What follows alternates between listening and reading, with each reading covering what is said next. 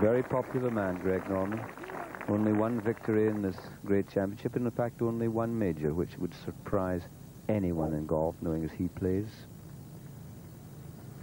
And Turnberry, we return there next year.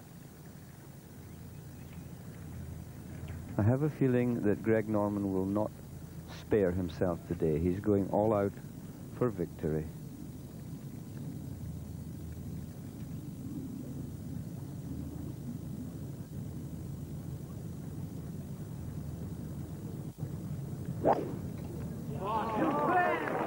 The teeth are gritted. And that, provided it doesn't kick to the right, is very, very long indeed. And it's settled on a nice, gentle upslope, which will do no harm at all for the second shot. So he can get at this. Just a wedge for Greg Norman.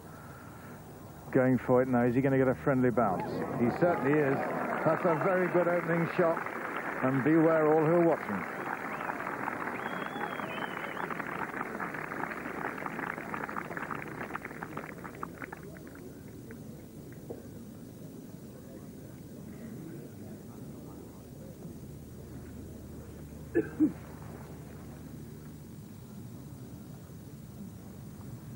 Back at the third green. He coming in from a difficult angle here.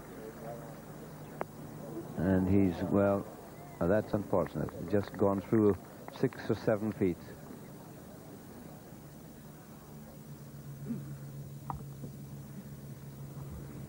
The first tee waiting to play. You have to wait till your name is called and it's time. The champion golfer of 92. Will he be the champion golfer of 93? Nick Faldo.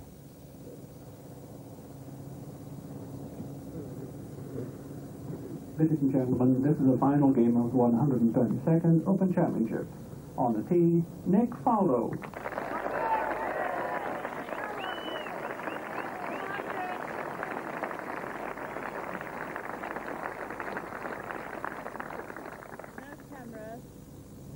No cameras.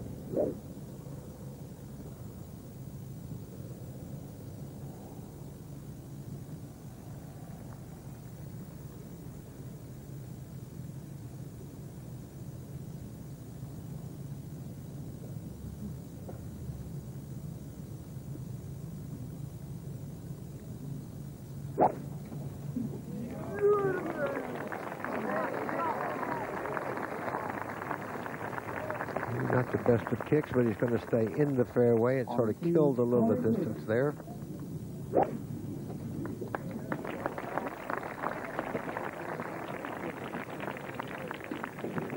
So Corey's right down the fairway too. It's a little short of Faldo's. They're both safely in the fairway at the first hole. Start of the last round.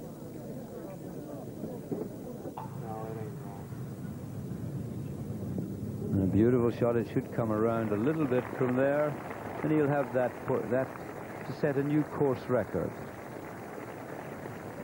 What a great round of golf.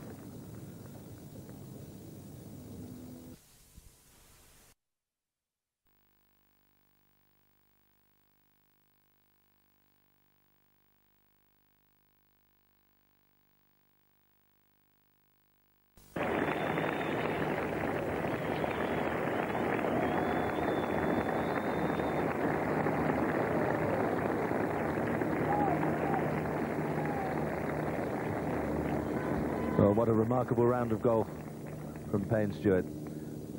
He had to contend with quite a heavy shower for about 20 minutes, half an hour.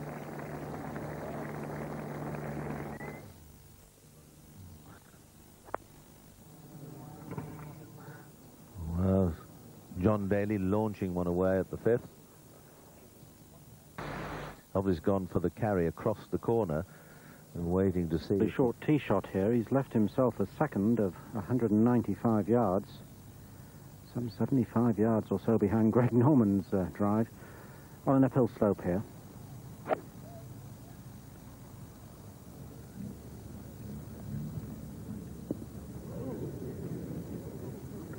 And that one escaping to the right of the green.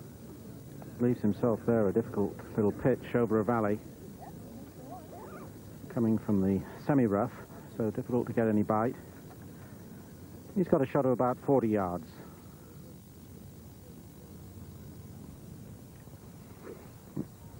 Now, Faldo shot from a slightly easier position. He's another 10 or 12 yards down the course. 185 yards. Bunkers to carry, and you pitch on a downslope on the front of the green. The pin's 17 yards on today.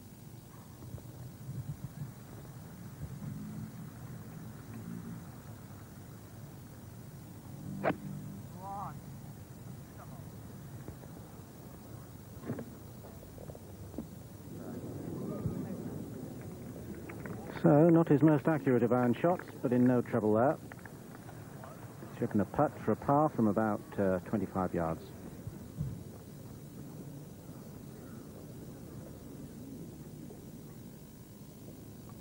Now the 18th green, and well, we could be about to witness a historic moment. Payne Stewart, albeit with a long putt for a round of 62.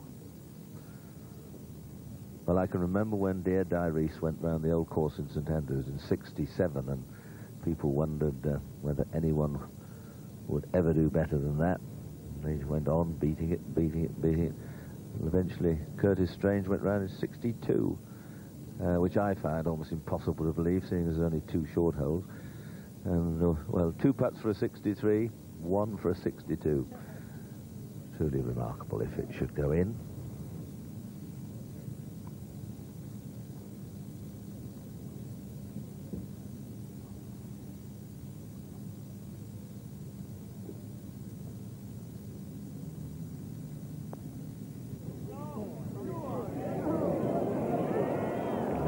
Very good effort. Now I think he may mark and wait for his partner there, Duffy Waldorf. How's Duffy doing? Duffy's 2 over. Level par, this for a 70. A small putt for a 63. Tweak for the record set by Nick Faldo a couple of days ago. Well done. Terrific stuff.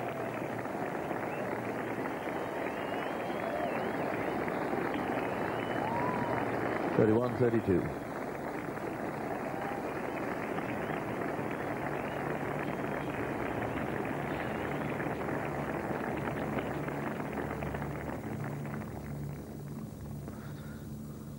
We swing across to the first. Corey Pavin's little pitch from the side of the green. Speeding on. So neither Pavin nor Faldo playing this little chip 6 or 7 iron from the edge of the green. Flips it up, running well. Running beautifully. Really is a master of that shot. Oh, probably an 8 iron. Kept it low to the ground, ran it at the hole, nearly holed it. Now this is Bernard Langer, who birdied the first hole with a long putt and putted like a magician yesterday. In she goes, an opening par 4.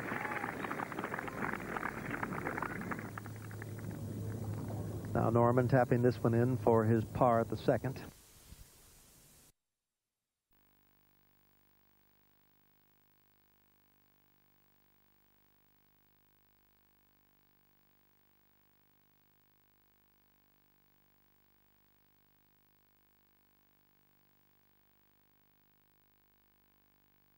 One under has hit a smashing iron shot in. Calcavecchia also. Mark Calcavecchia, who you all remember winning in that playoff at Troon, at Royal Troon. A round yesterday of 66, one of the group of 4 players who were overnight leaders. And they've had all morning to just sit and watch and wonder at what was happening with Fred Couples until he had a terrible finish. The last 2 holes he dropped shots at when he had been 8 under par. Now Calcavecchia. Really wants to get himself a couple of birdies early on, and this is a hole that you really think of as a birdie hole as you play this championship course. You almost feel like you've dropped a shot if you haven't birdied this one.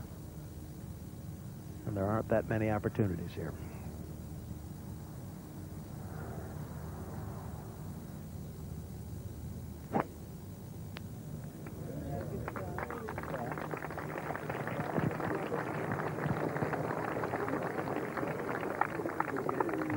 Comes right in the middle. Now Corey Pavin, who many thought would be the biggest threat here.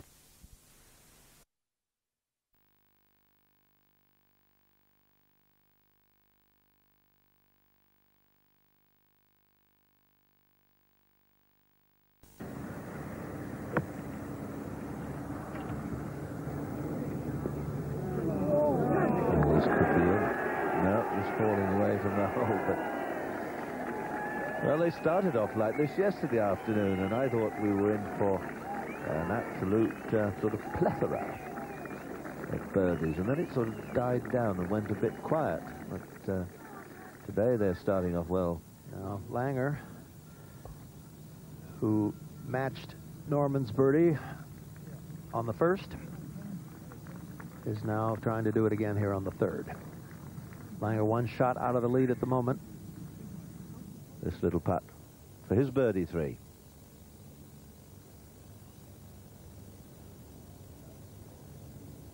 Yes, and the cheers ring out again. 9 under now. Norman-Nick Faldo.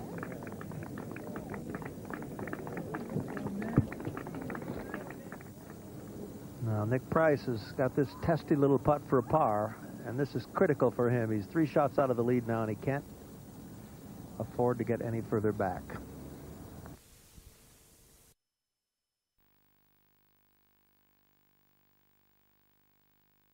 Third.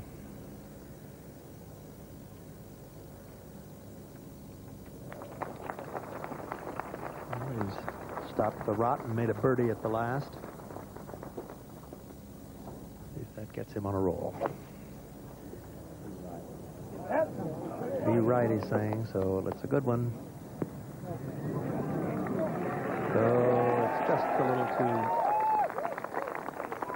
There, it looks like it's just coming back onto the edge like Langer's did a moment or two ago. Too many steroids.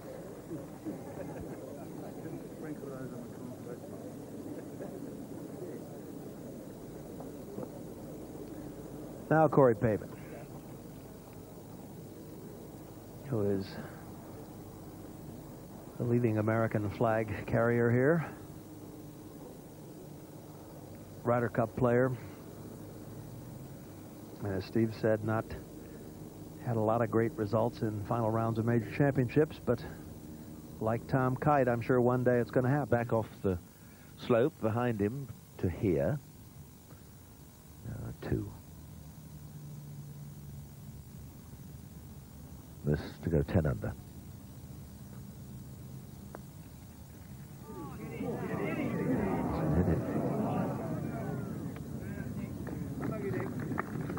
Still a 3. A birdie and 1 birdie in 3 holes. If he keeps doing that, he might well win.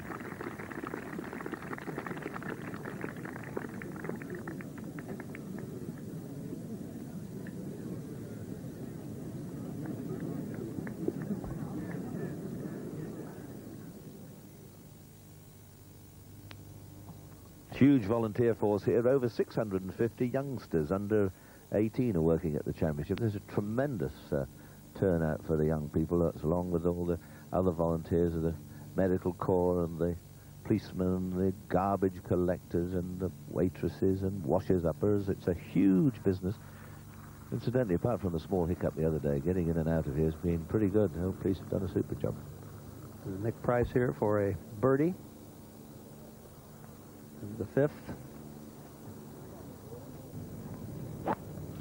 And he's gone left down over the small bunker, hopefully to cut it back to the fairway. And that's his policy. That was beautifully judged. Set it over the low hill and brought it nicely back. And the further right it goes, the easier the second. And he's looking very happy, very confident with his swing. A swing of great precision. And this one, well, it's a technique all of his own. You've missed seeing the fancy practice swing that he makes, but now the actual one is very orthodox.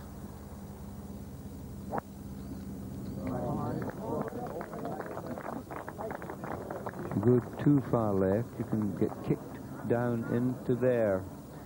And that's a very unfortunate shot for Corey Pavin. Norman and Faldo at 9 under par, with Nick Price emerging as an extra threat at 7 under par after his birdies at the 2nd and the 4th. And anyone dropping shots in this mass of birdies that seem to be being scored in the opening holes amongst the leaders, it's almost moved back 2 shots. Faldo, who's hit a very nice drive here at the 4th. Good flight, got a bit of run out of it. 275-yard drive. And 190 yards to go, so a relatively short second shot.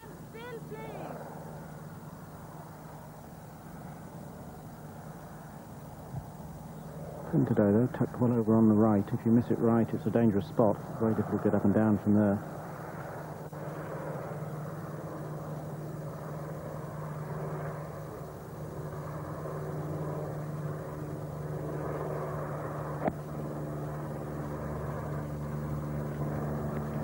Hitting a 5-iron, he's going for the pin. Well, that was a very nice strike. Just got a little bit of rise, held it up into the right-left breeze. A lovely shot.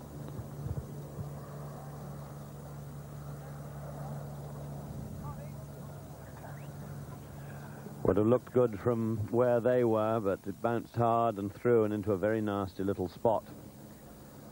Bit of green to work with, but not what he would have expected when the ball was in midair. John Daly at the 7th hole.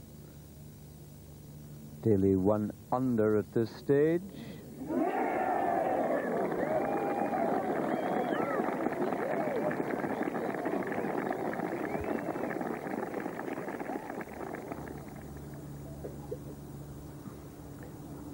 Back to the 4th. And of course, John Daly dropped 3 shots in the last 2 holes, hence why he only was 1 under playing 7. You can see this is where the water has run, the automatic watering system. This is the low point behind the green, and that's why it's a different colour to the rest. It gathers there, and it's left a very lush spot, and his ball is lying down in it. It hits the hole, that'll help. Well, he's got Langer's putt coming back, and I don't have for a moment think that Langer twitched his. I think it just was a misjudgment, a misread.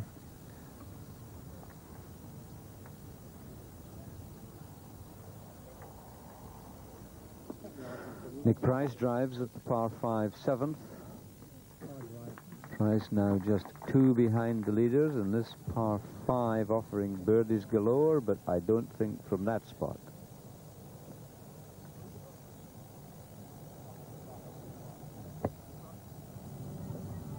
Faldo. What a lovely little chip he played from that lush wet spot that Bruce was describing.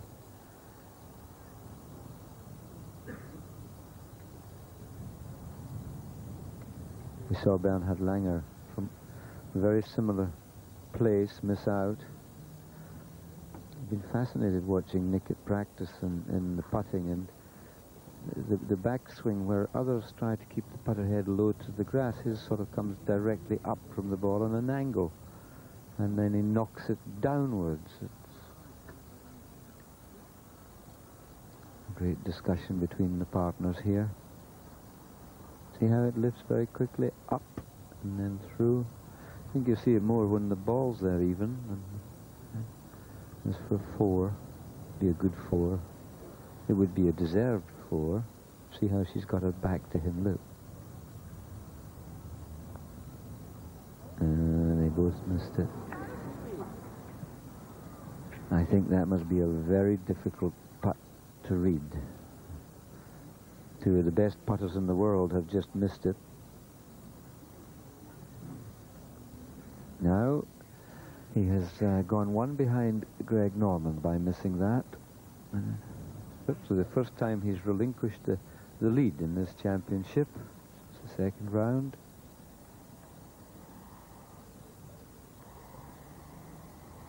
Brilliant 63 on the second day.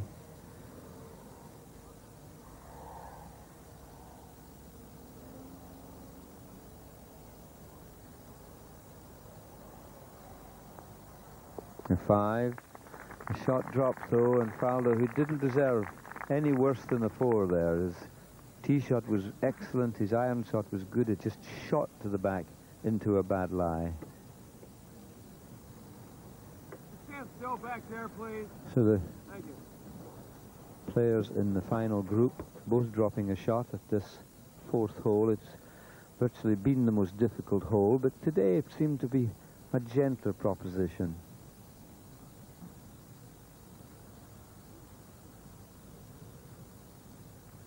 They're very fickle things, seaside links courses.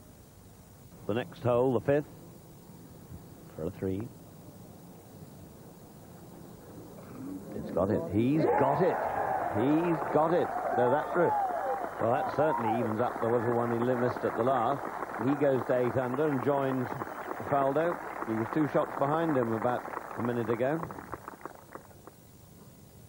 Down there on the left.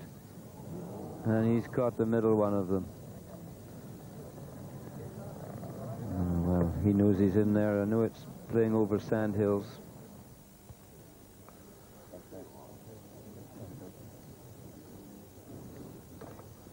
Back to the 5th. Now, there's the ball of Nick Faldo down there at the bottom right of your screen, and he will have to draw on his resources very early on this Sunday. But first it's going to be Corey Pavin to play from 165 yards. Didn't quite make that little triangle over to his left side of the fairway, which is high ground. Just rolled off the edge. Left himself a blind shot here. Can't even see the top of the pin. Just a little breeze blowing from left to right now. Should get a fair amount of loft on this though. He's on an uphill lie. Just a 6-iron from there.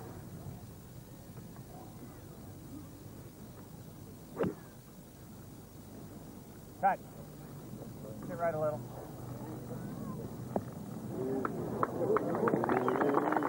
Yeah, it's a nice shot that. You could see with the loft of the club and the help of the upslope, the ball stopped quite quickly.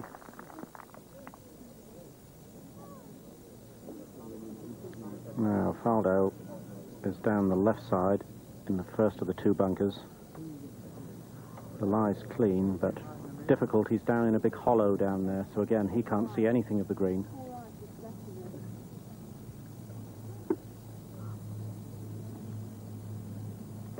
...160 yards to go for Nick Faldo.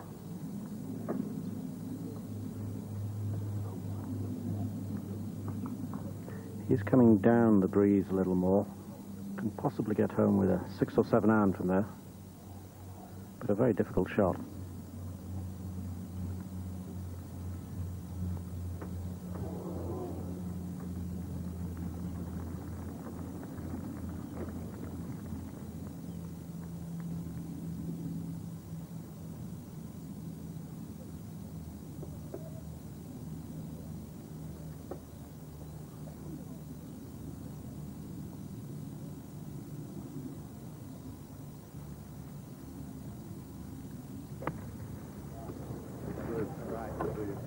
Well, that's a good recovery.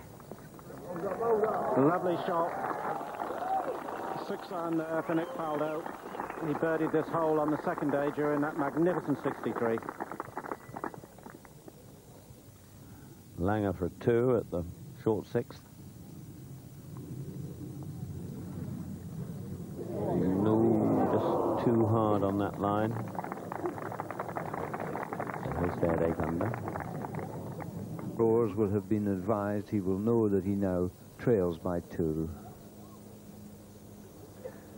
Quick look at the leaderboard to confirm Greg Norman 2 clear of Bernard Langer and Nick Faldo, and this is looking ever more like one of Norman's great last rounds in a major championship. Remember, he came from, what, 7 behind at Troon in 1989, lost the playoff to Mark Calcavecchia, but Faldo is also a man who can produce fireworks on the last day. Well, he needs fireworks, and this is where it could start. He hit a poor tee shot, glorious second. Now he needs a brilliant third. Has he given it enough?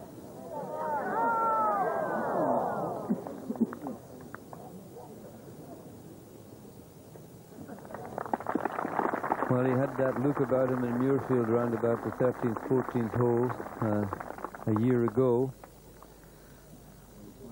And he really has to draw on all his mental resources, not his physical ones. They're okay. He will see the leaderboards, and he will see that his par there leaves him 2 shots behind the Australian, still working on the putting stroke. Norman off the 7th tee, left of the hoist is the line. That hollow, then you can have a pretty straightforward putt, whichever side you're coming. It looks as though Nick's got a 7-iron in his hand. Just look at that. It's like a pyramid of people across there, isn't it, on the left-hand side? On the maiden. You stand still, please.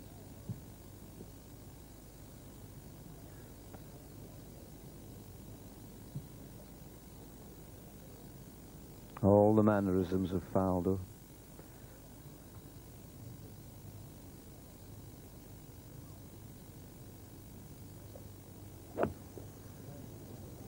It looked like a good contact. It looked beautifully clear. And he's into the trough.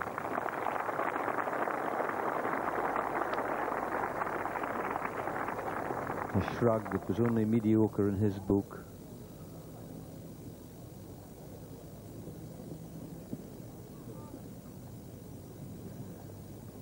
And now Corey Pavin. Look out across the bay, other people enjoying other sports out there, oblivious of what's going on over here with us. You watch the little practice routine of Pavin now. You watch what he does here. Up, out, in and around. A figure 8 in all the wrong things. Big dunes. Faldo, this for his 2. And he's got it. And one that he really needed. Pulls him back into 1 shot behind the leader, Greg Norman.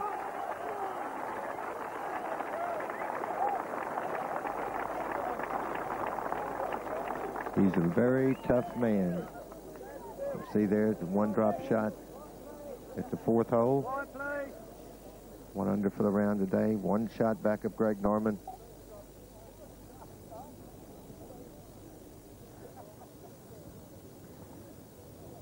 Pavin. This putt for par.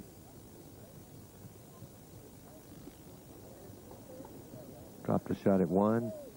Birdie 2. Dropped the shot at 4 after a bad drive.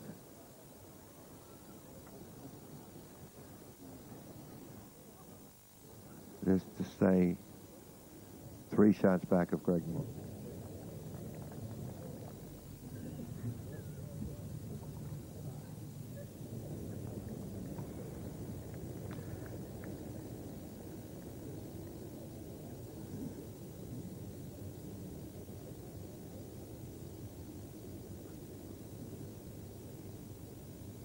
Dave Marr was just reminding us that Norman 3-putted here yesterday for a par, and that's a better one, though. Look at this, look at this, look at this. Wow, what he'd have given to have done that the first time. But still, it's a par 5.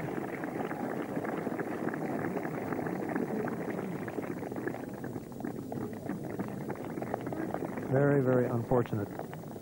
break for Greg Norman.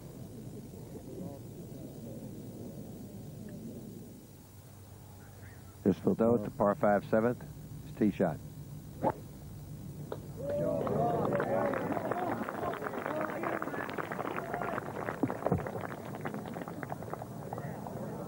Better watch that bunker. Better watch that bunker. And he's in it, which is going to take out the possibility of reaching the green in 2.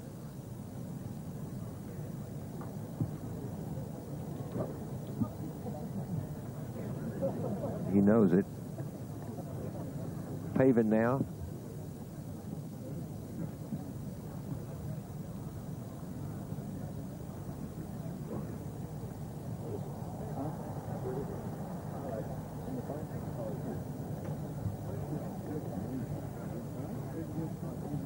Just over the right corner. And he's also about 209, 210 yards to the front edge of the green. Just depends whether that slope in front of him is kind enough to let him get a 4-iron to it. I don't think it is. I think probably the best he can do is get a 5-iron.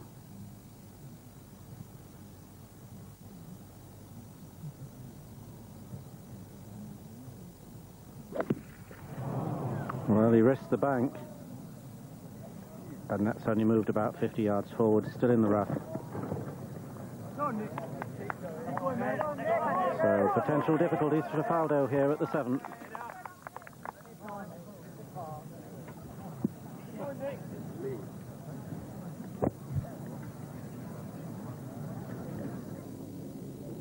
Now Nick Price up ahead. This is the 9th. He's got to make something happen here pretty quick now. Well, how about that for making something happen? Beautiful, beautiful shot. Just about a 2-foot. Taps in for on that second shot from the bunker. It seemed to be a 5-iron. He must have caught it very low, or perhaps a little bit thin to drill it into the bank. But it was almost the type of shot he had there was almost inviting an error. It was flat out, very touch and go when you've got to move a ball that far with a 5-iron. So this is where he needs, if he possibly can, to be a little defensive now, having made rather a mess of the second shot. He's got to get himself back into play, must try and hit the green, and he's not going to get much stop. It's an awkward shot. The breeze is following, so this ball will chase on. It'll take a lot of roll. So Faldo now must concentrate on making his 5.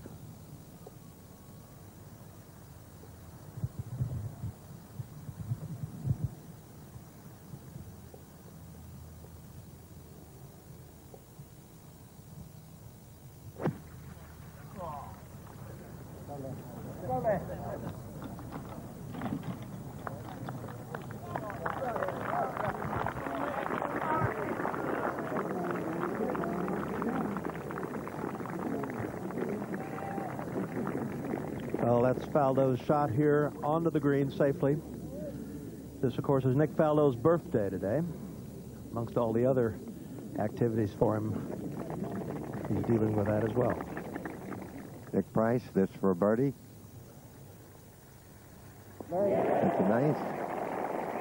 And that's what he has to do. He's got to be very aggressive now. He can take some chances that the others may not be able to take. Goes to 7 under and 3 shots back of the leader.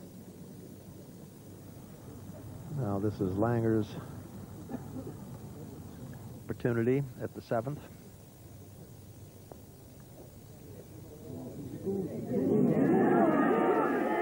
Oh, that was so close. What a marvelous birdie that would have been. But he, like Norman ahead of him, has to settle for a par 5 at the 7th.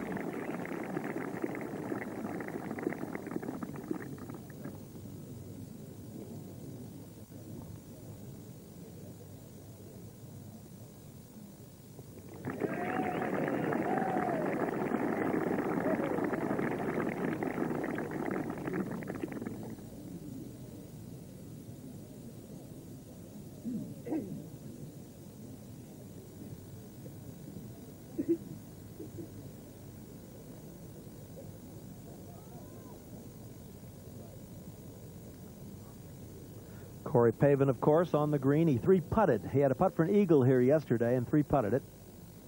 So he's got a putt for an eagle again today. The tee, Nick Faldo, who almost escaped a near disaster with a birdie at the 7th, but had to settle for par. Nick just one behind.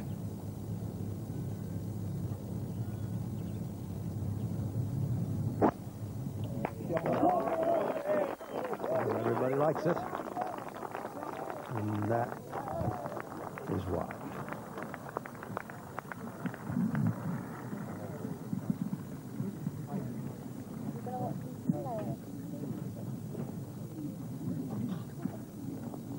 Got a leaderboard here, which is absolutely incredible. Norman, Langer, Faldo, Price, and Pavin.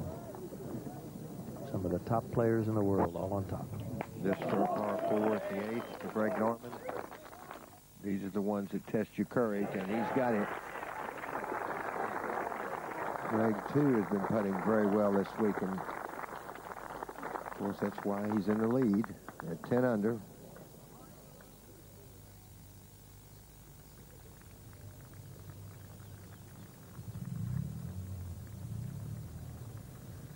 And there is the quality on that leaderboard as we prepare ourselves for all the drama of the back 9. Greg Norman at 10 under par. 4 top 3 finishes during the course of this year. 1 at Doral. Missed the cut in the US Open and performed comparatively poorly at Augusta. Shot at the 8th, a well-positioned tee shot. 180 yards to go, and that'll be playing a 5-iron for Nick. A light breeze blowing into his face. Important to get up to this pin, though. The pin 34 yards onto this very long, slender green and a ridge through the middle of it. So you certainly want to get onto the back portion.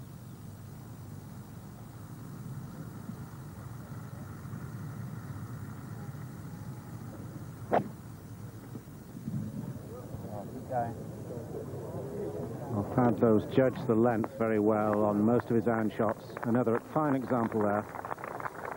Off the green, but a good shot.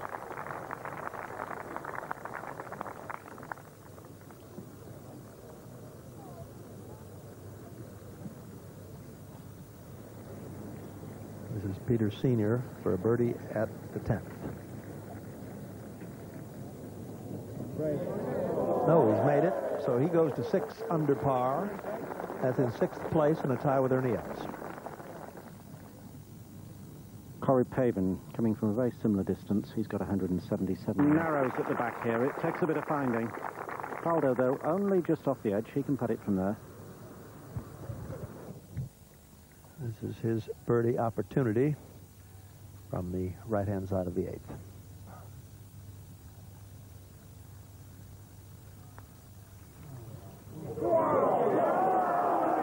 What a great effort that was. That almost went in also. But he'll have to settle for par. Means he'll be 2 shots behind with 10 to play.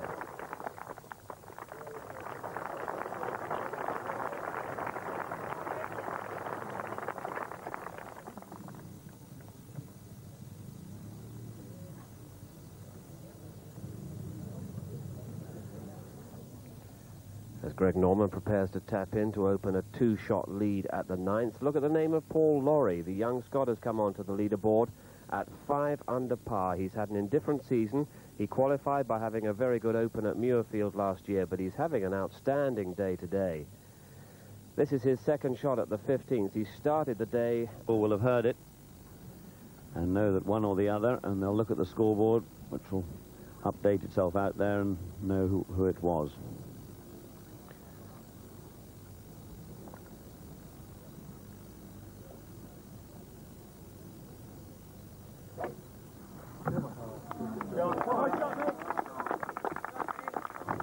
Lovely afternoon for golf. A breeze blowing from the southwest, but really not much of a feature in the way these golfers are playing.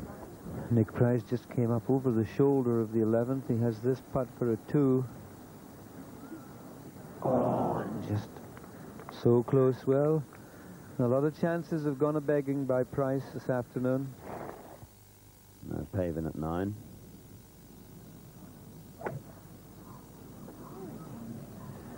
And that will not be straight. There's not a... No, it's all right. So they applauded Faldo, but not... From 135 yards. Very slender green in the flatter part, this ninth green. Big slopes on the left. He's coming in from the best side.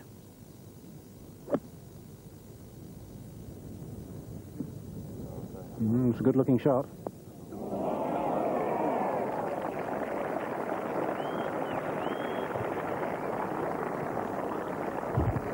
So Faldo a little long, but a birdie chance.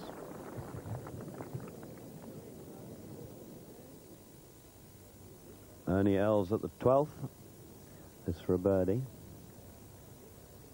He's got it. He's got it. Unfortunately, the 11th, he dropped a shot, so he birdied 10, dropped one at 11, and but got it back there. Paul Lawrie from Scotland. Here at the 16th.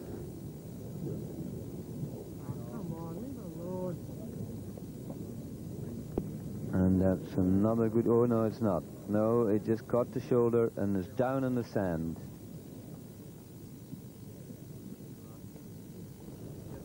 Now, Pavin, another 15 yards down this hole, but not an easier shot from that angle. He's virtually going to be pitching on a downslope if he pitches the ball anywhere short. If he pitches a little long, a big swale waits just over this green. So only a wedge, but he's got to get it right.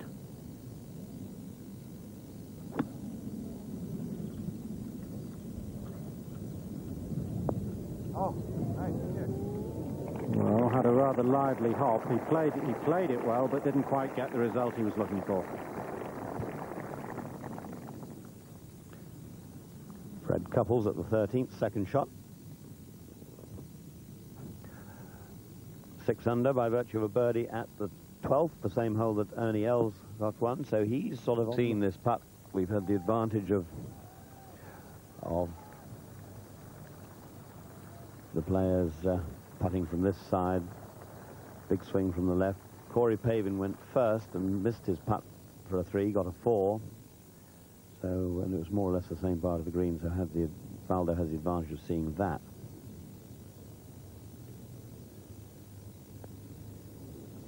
That's not going in. Very awkward putt from so short a range. So the gap between Langer, Faldo and Norman remains at 2. Paul Lawrie played the bunker shot to here. He has this for a par, and he's done another one. This is great golf from young Paul. Started the day at 1 under, now 5 under.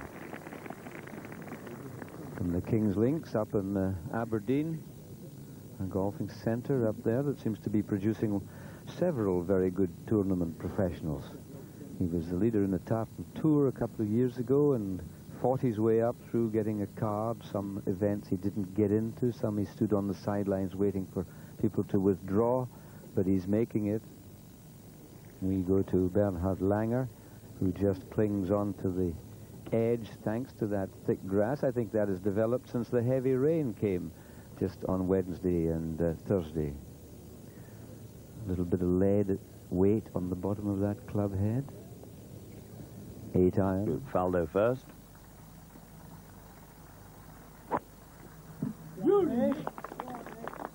In fact, Payman had the honour of this tee because he was the last one to have a birdie, which was at the 7th. And this was his tee shot.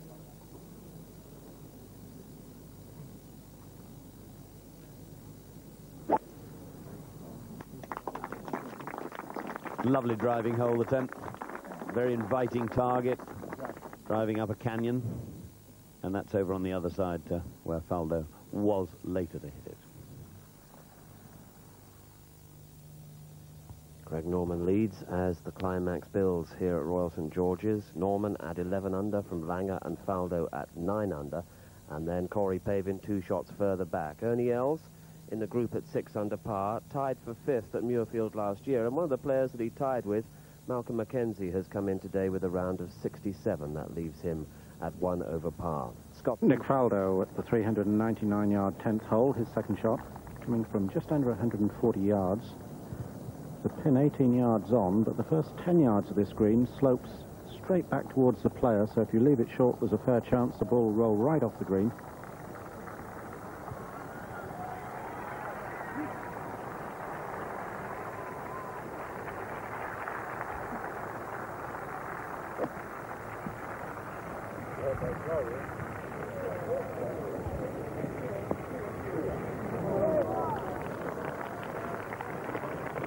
And that one only just holds. Another couple of yards short, it would have been down off the green. Right on line, though. Faldo's hit a lot of good iron shots today. And there he goes, right to the bottom of the hole it went. A 2 for Paul Lawrie, and we really have seen some astonishing shots holed today. It's an eagle. When you this week, rather, Norman and Faldo at 14. And ever mindful, the good professional, he repairs his pitch mark. Seve 2 at 15, and now Paul Lawrie. And at the 71st hole at that. 6 under for the round.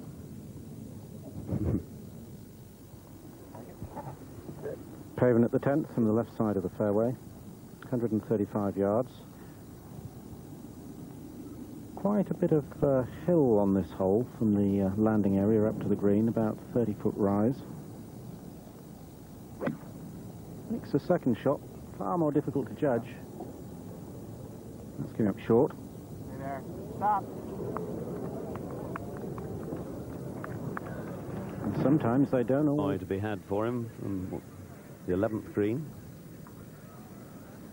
11 under, 7 holes to go. Nick Faldo for a 3 at the 10. And the right length, just played it up the wrong line, just a few inches, and it didn't curve back. That's the 4 for Faldo. Stays 9 under.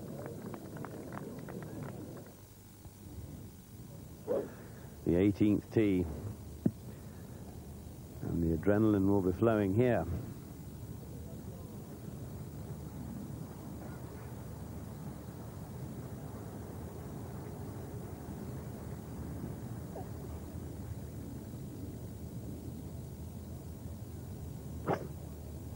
And starts off very well, drifting a touch to the right, maybe.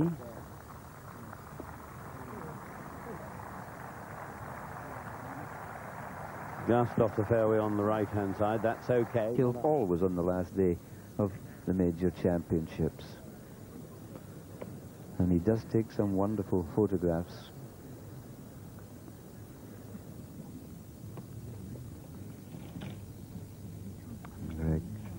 Back to Nick.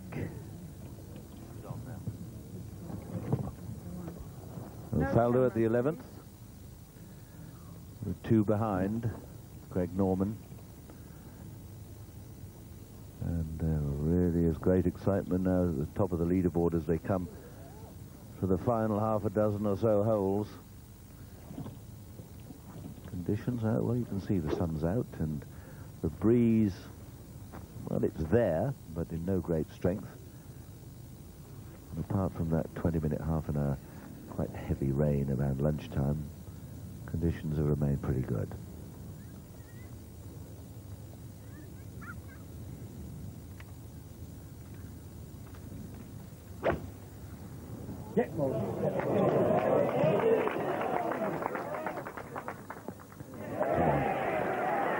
Yes. Oh.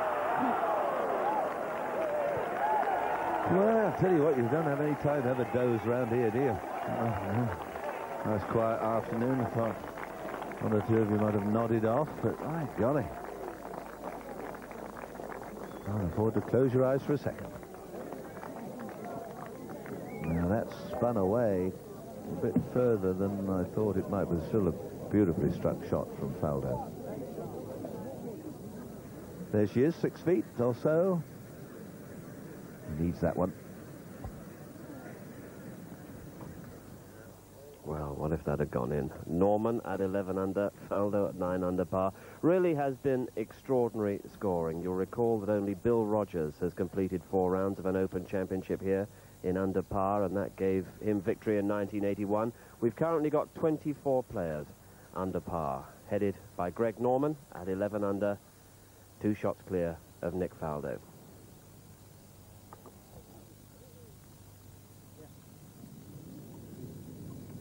Paul Lawrie, his second shot at 18. How he can figure this out now.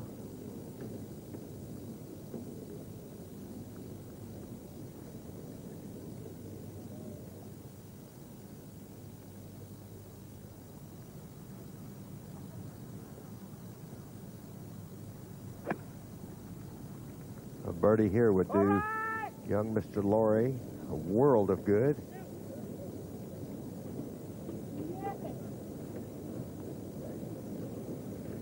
I'm not quite sure where that finish. It's not on the green.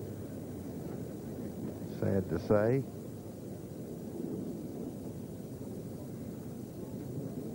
So he's down to the right of the green.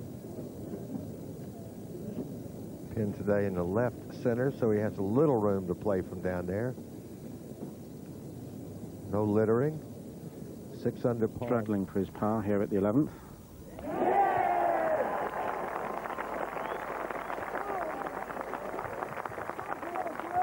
Greg Norman nudges one in. And he's really going along very, very confidently and comfortably. 12 under now.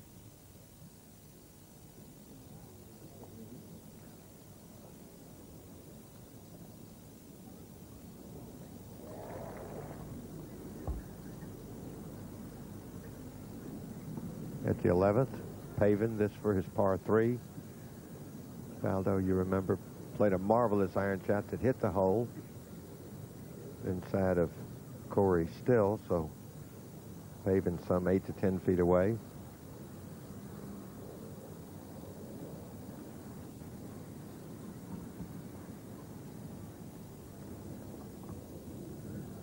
Bernard Langer for a birdie at the 12th. There's 2 birdies.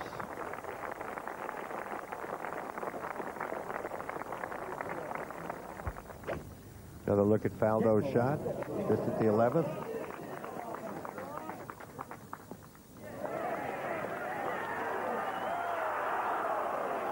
Well, if it hit the pin, it could have gone. But a terrific shot. Consider the circumstances, the longest par 3, the pressure. Just then to get to 10. He's got it. This is absolutely great stuff. There is a very, very tough man, as this man is. Greg Norman drives at the 13th.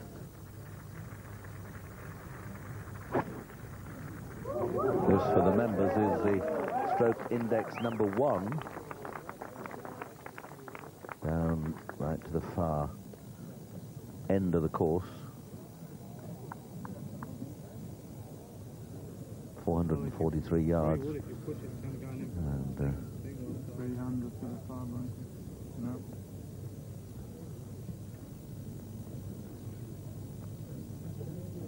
Bernard Langer. So Greg Norman leads by 2. Faldo 3 from Langer. The rest is beginning to stretch out a little bit now.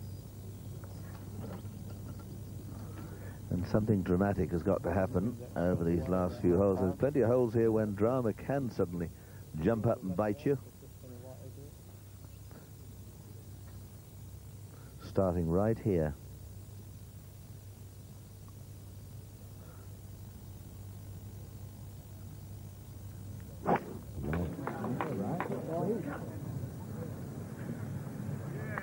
Just the shortest of the par 4s. That's going to stop just fine. Can't see where it finished from where he is.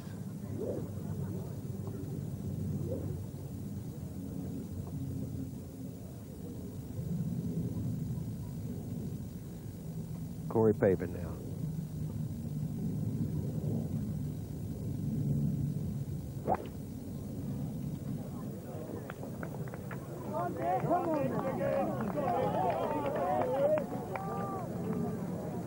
In the semi-rough, the ball's lying pretty well. His only problem is the wind is pretty much behind him here.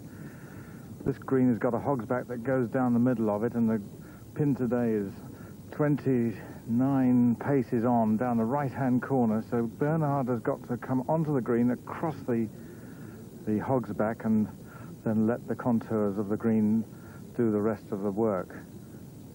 Not an easy shot by any means. Probably just a 9-iron from there, maybe an 8-iron for Bernhard. Probably an 8-iron, in fact. It would be, because it's quite a long way still for him from there. But And it might just come out of there a bit quick.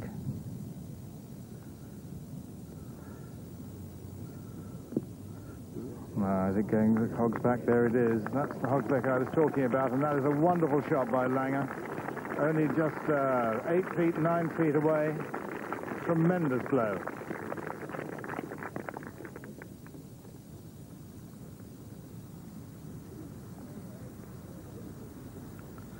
Great drive by Greg Norman. Drive of 328 yards down this 13th hole. He's left himself only 129 to go. Straight into the flag. He can, on the right-hand side, he can go right down the green. He doesn't have any problems with it whatsoever. Probably just a wedge.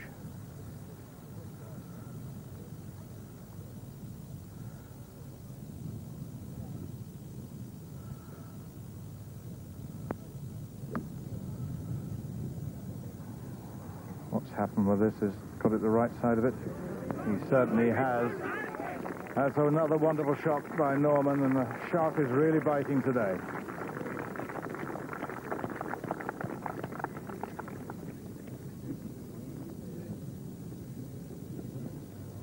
And Faldo almost gone a little bit too left and far with this tee shot. He's in the low part of the fairway, so he doesn't get a view of the bottom of the pin. Just 90 yards to go, hitting a wedge.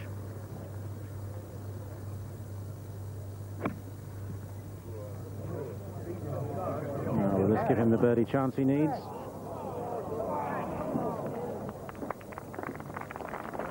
Yes, it does. That's a nice shot. Norman at 12 under, Faldo at 10.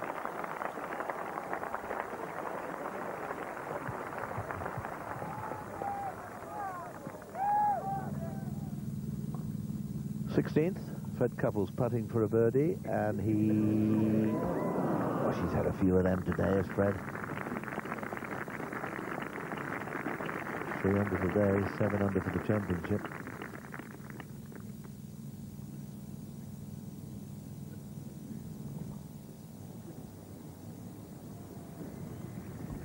Norman marks his ball at 13. Hands it to his caddy Andy there.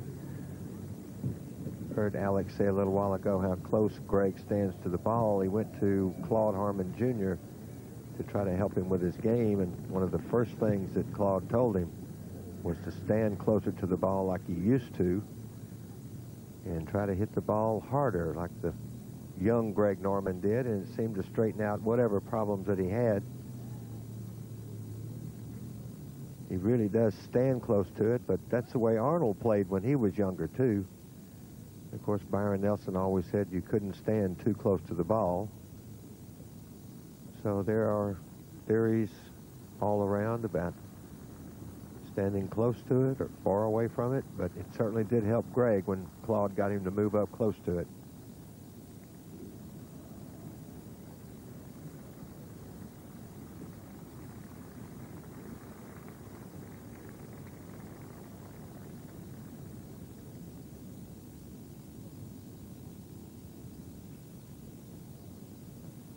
I don't think around here you can really get enough lead to feel safe. He's still got that drive to hit at 14, which is so dangerous. And of course, 15, 17, and 18 are very strong par fours. So another big putt.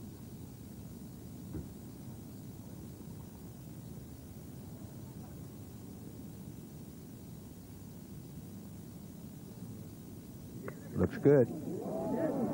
Didn't hit it.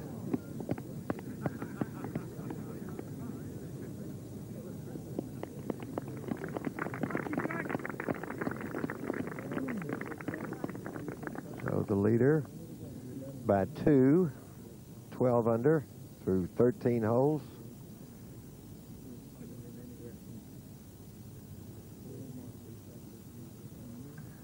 Five under for today's round. Nick Faldo.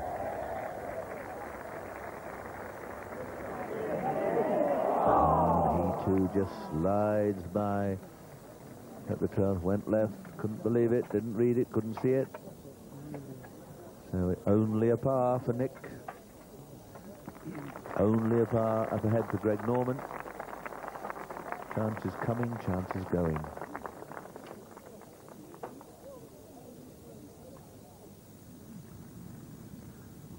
So Langer now with this, his birdie. Quite beautifully and finished it off. The nice putt.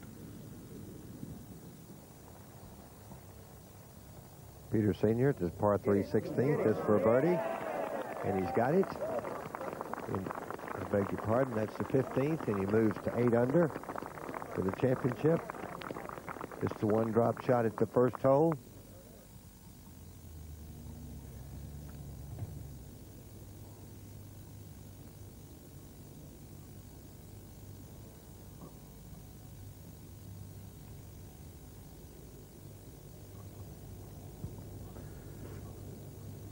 Well, there's the line, the out-of-bounds line down the 14th. The white stakes and the white line between them, marking the out-of-bounds.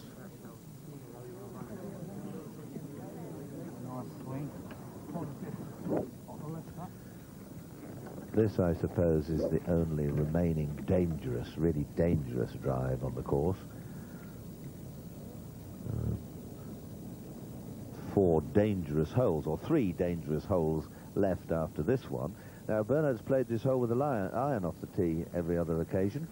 Not today. Wonder why. Damn it.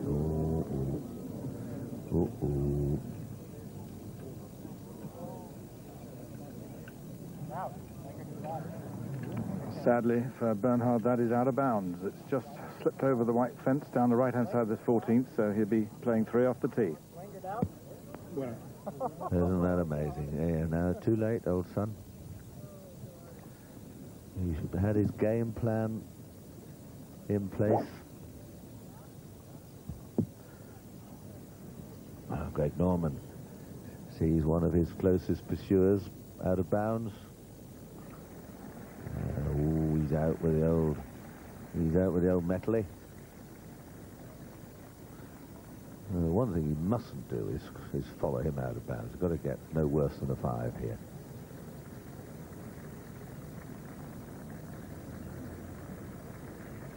He's driven quite beautifully all week.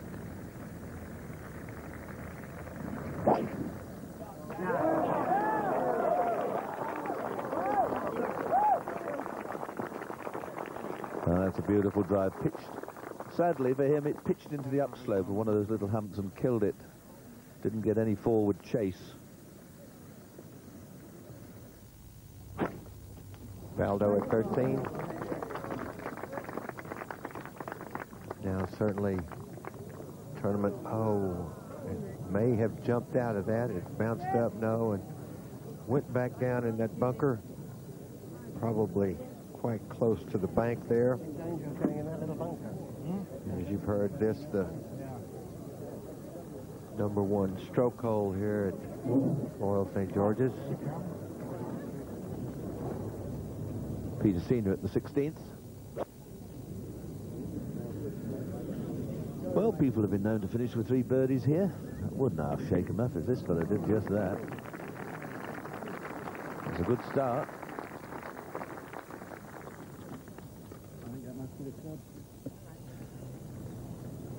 Langer hitting 3 off the tee now. And I'm sure he took that driver and changed his game plan because he knew he needed a 4. Now, I don't know why he went back and hit the iron after that. Now there's no chance to reach the green. It's looking ever more like Norman against Faldo, but maybe Peter Senior wouldn't entirely agree with that. He's got himself to 8 under par, within 4 of the lead.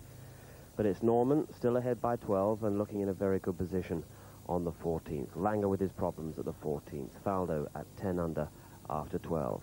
Group of players on 7 under. Fred Couples, Ernie Els and Corey Pavin. And then the heroics earlier on from Paul Lawrie, his round of 65, leaving him in lofty company high on the leaderboard at 6 under par.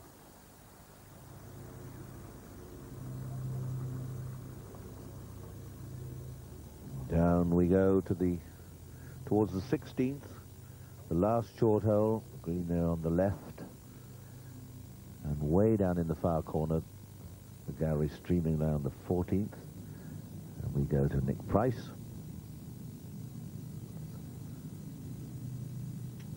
Got this for a birdie.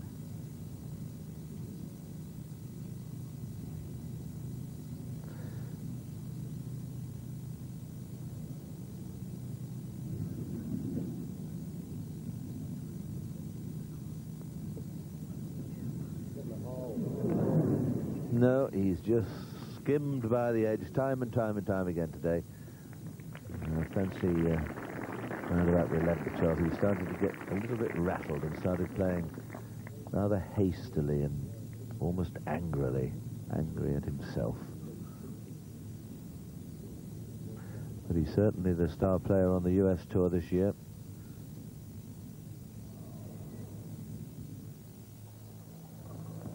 Well, Faldo not very far offline here, but paid the penalty. The ball semi-plugged, it bounced back off the lip. And that's really all he could do, just knock it out 45 degrees off to the left and find the fairway again. Still leaving himself, though, a shot of about 130.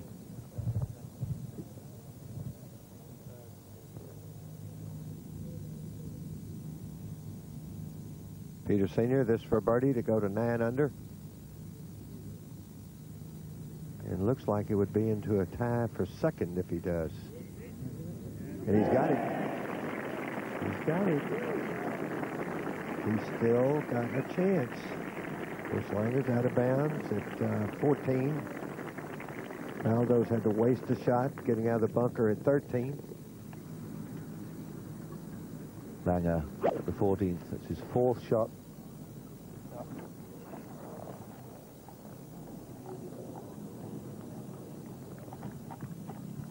Well, what a moment to let one drift away. Well, the 14th has been a graveyard for many over the years. Great Norman, he's having a cut at it.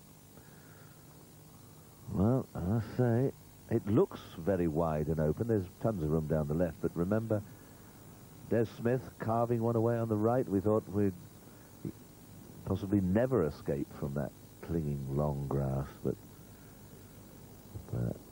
Greg having a cut.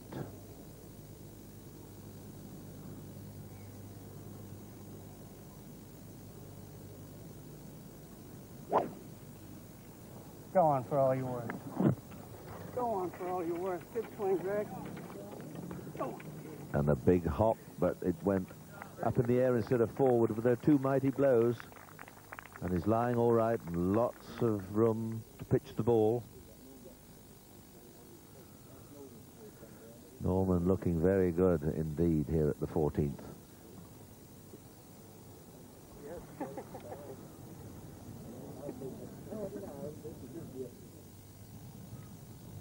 And a critical shot for Faldo. Must get this one close, give himself a chance for a par. His 3rd shot.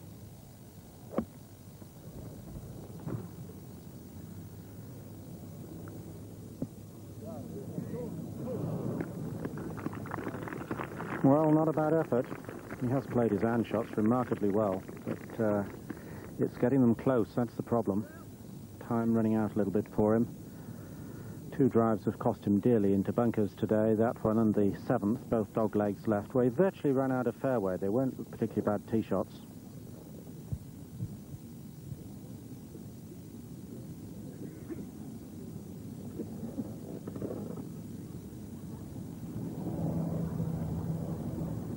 Seventeenth tee, Peter Sr.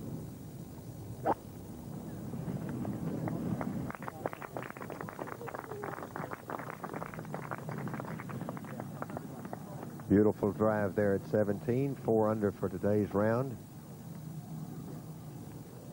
Played 5 under since the first hole where he dropped the shot. Langer at the 14th, way back. And that very expensive drive out of bounds. Now he's playing 5th shot.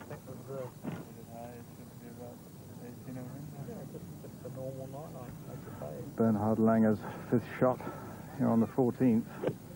Just 124 yards, in fact, for Bernhard. Difficult green to judge, as we've seen all week. Haven't seen many of these 3rd shots normally, although this is his 5th. Get close to this, it's very difficult to judge. just a wedge. A question of how hard to hit it. You have to feel it in his fingers.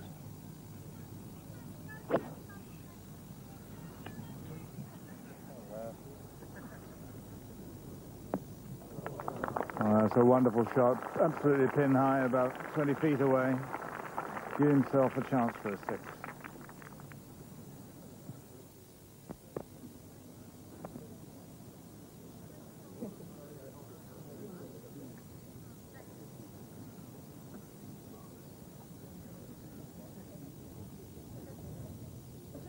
So Greg Norman striding up there at the head of affairs in more ways than one, and looking very confident. 31 out, that really is cracking golf. And we've seen so much good golf today. Indeed, Ian Plyman, the amateur champion, putting in the lowest total ever done by an amateur in the Open Championship. That's worthy of a little present of some sort. I nearly said bung. I've been mixing with some strange people this week. Didn't bung the right geezer. Now here we go. He's got to just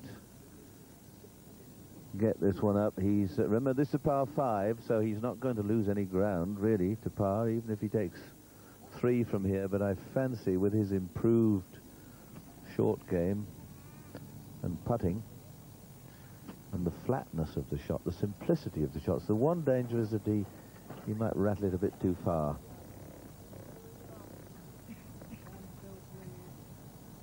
Glove off, you notice. Don't do that. I believe it gives them a better feel. Now this is one of his lofted clubs, hands forward, club face square, little wristy break and then punch down. Boom, up she goes. Oh, it's a gem. Hello. Oh, no. Oh, nearly did it again. He held out for a 4, and I think he's, at this moment, we mustn't speak too soon, but at this moment, he's getting a little bit back for all the times he's had the dirty done to him. In the golfing sense, I hasten to add. It's a wonderful little pitch. I think he might just walk up and nudge that. He looks so relaxed. Mark McCormick was saying this morning, he'd never seen him look so relaxed. A few split ends, but he looks relaxed.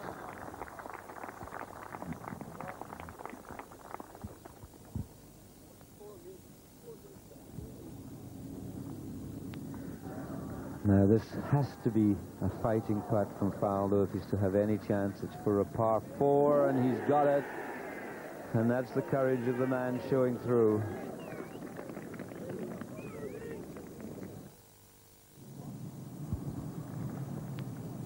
Seventeenth hole, Peter Senior's second shot. Senior 9 under. Be good, be good. He's talking to it, and that's another cracking shot.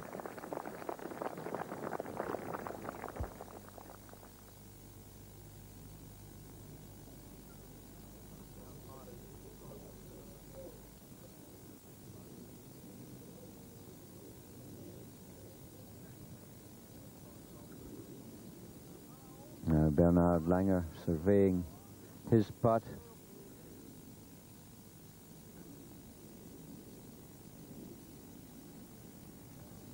A tee shot out of bounds, finishing his hopes of the championship. This putt for a 6.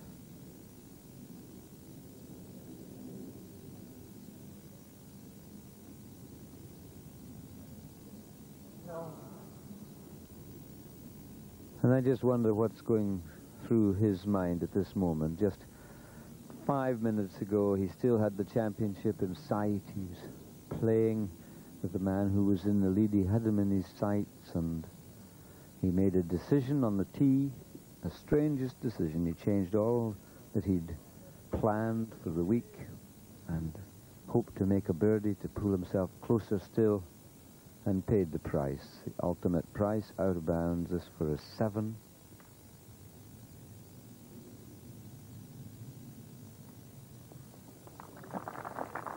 And applause of sympathy.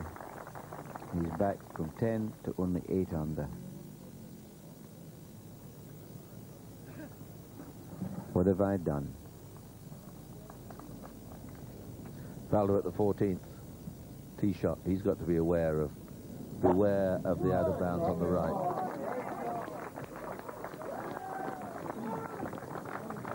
And just trundling along. Good spot.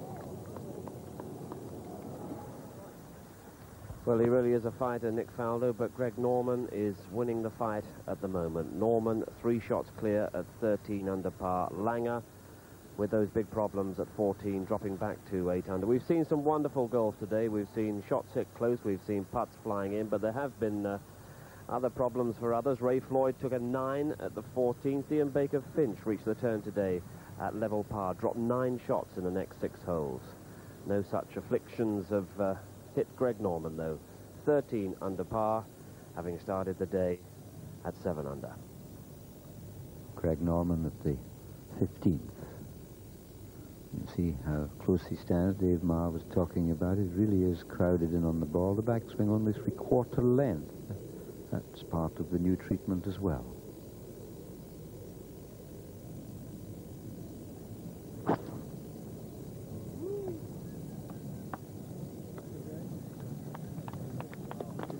The cushion of 3 shots, and he's hit a cracking drive up to 15. Peter Senior for his 4th birdie in a row.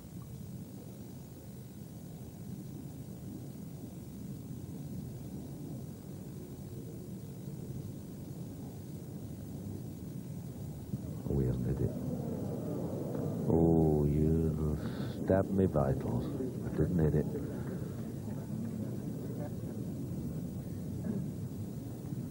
Fancy leaving it short. Bernhard Langer, who now lies on his own and in 4th place at 8 under par, and he was so much in the hunt all day.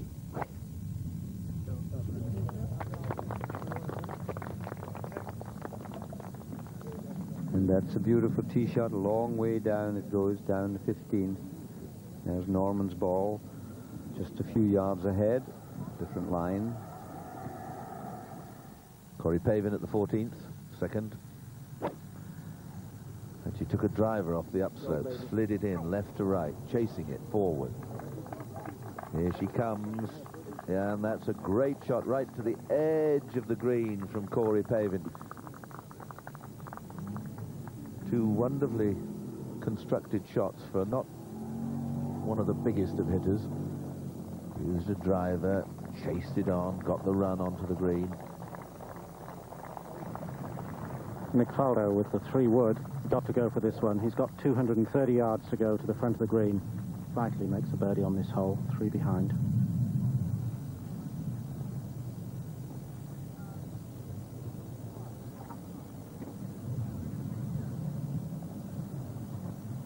A little tuft of grass just behind the ball, but shouldn't affect the club.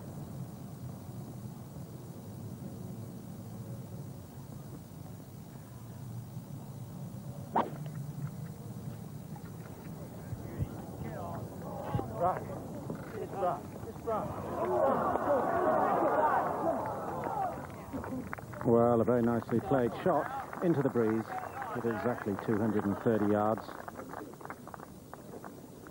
So, still a birdie chance.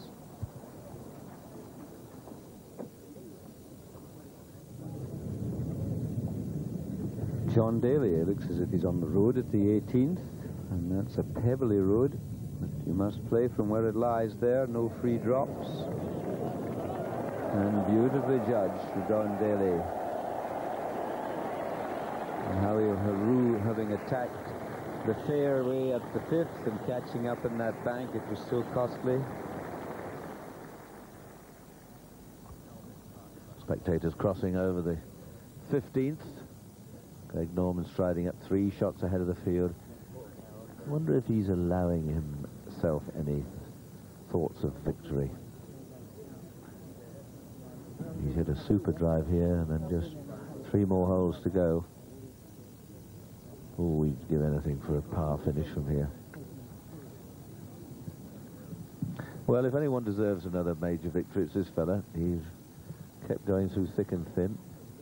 Never been a moaner.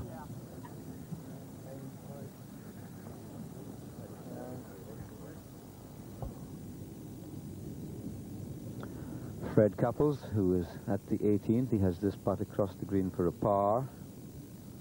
He's 6 under, 2 under for the round today, so this for a 68, and he's missed just about everything we've seen. Let's hope he gets this one.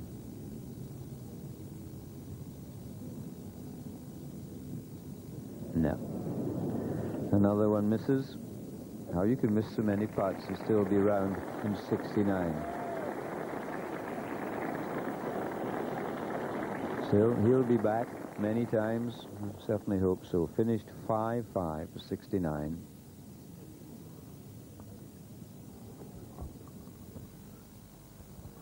This is Bernhard Langer on the 15th. And he's hit a good drive. You can see the pin from there. He's got 190 odd yards to the front of this green. He's probably be going for something like a 4 or 5 iron. Got to be careful not to fly over this one. I've seen a number of people over the last few days over this green, but not this one. That's a wonderful shot by Bernhard Langer. He won't give up. He'll be in there to the end.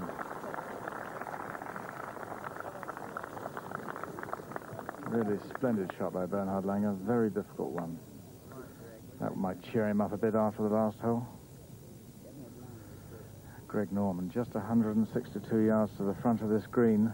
Pin right at the back. Be only using a 7 iron. There's beautiful conditions for golf out here.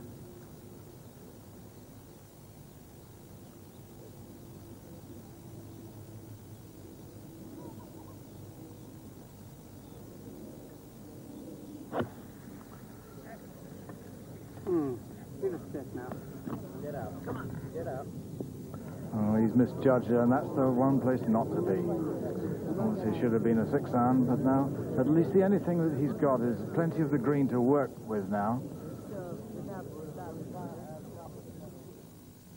Big Faldo, third shot at the par 5, 14th.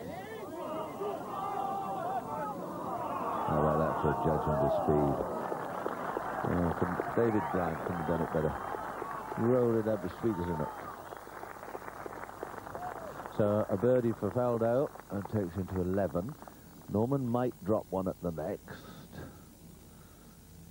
So a lot can still happen.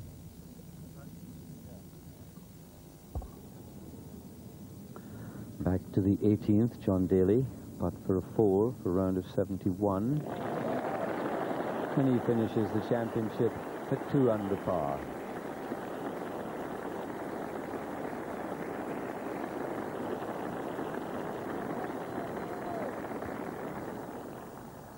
The 14th, Corey Paving, striding back.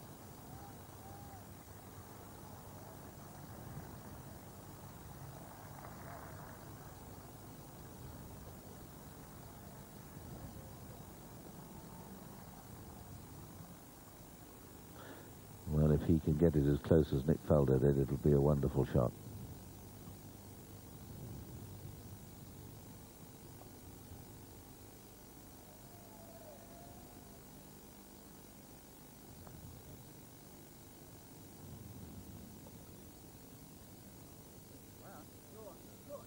Just started to lose speed. Paving. Crazy to his friends.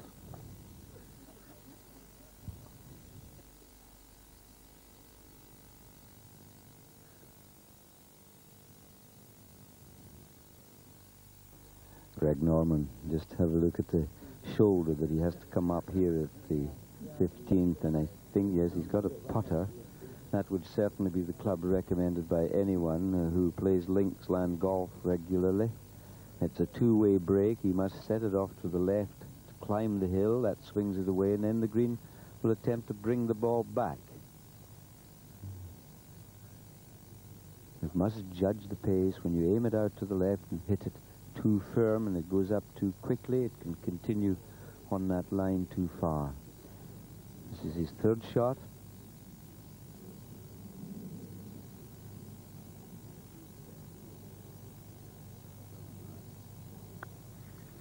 Well, you can see it breaking away to the right, and now it should come back. No, it didn't come back. It started to continue off to the right, in fact. So it's possible a shot could be dropped here just by misclubbing, but taking one club too few.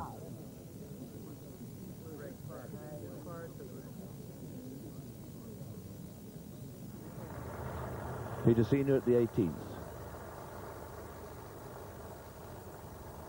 In third spot at 9 under. He's had 3 birdies in the last 4 holes. There haven't been many threes at this final hole, but I tell you what, if he was to get one, finish at 10 under, that would make a few of them twick and tweech a bit.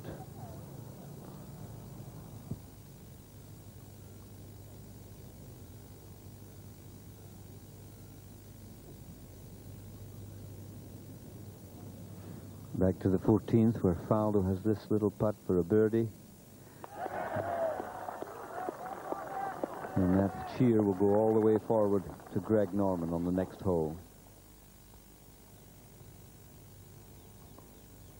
Yes, Faldo's played the last 2, but 4 he got at the 13th was masterly. And 2 fine shots, and down in 2 from 30 yards at the 14th was terrific. And Greg Norman, the championship leader, faced with a 12-footer, 14-footer for his par. This to stay 13 under.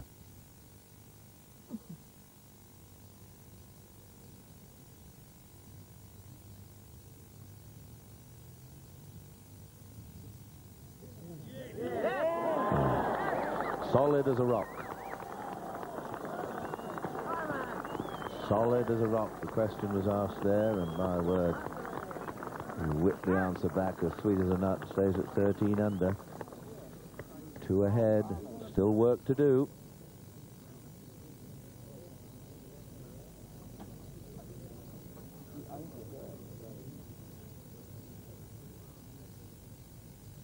It's hard not to get excited, but Greg Norman's been on this road so many times and been disappointed so many times that he may well, if he does win, say, oh, well, you know, I just be patient. That's the favourite word now. Be patient and take my time and do whatever, but he will be absolutely chuffed to death. Looking up at one of the master scoreboards here that are run so efficiently.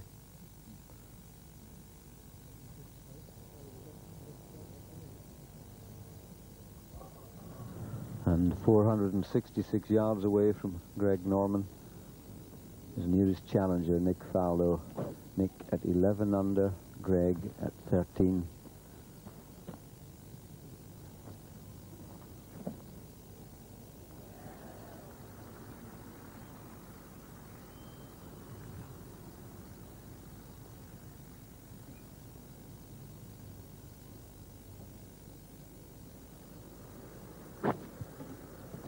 No, is that all right? Is it drifting a bit right?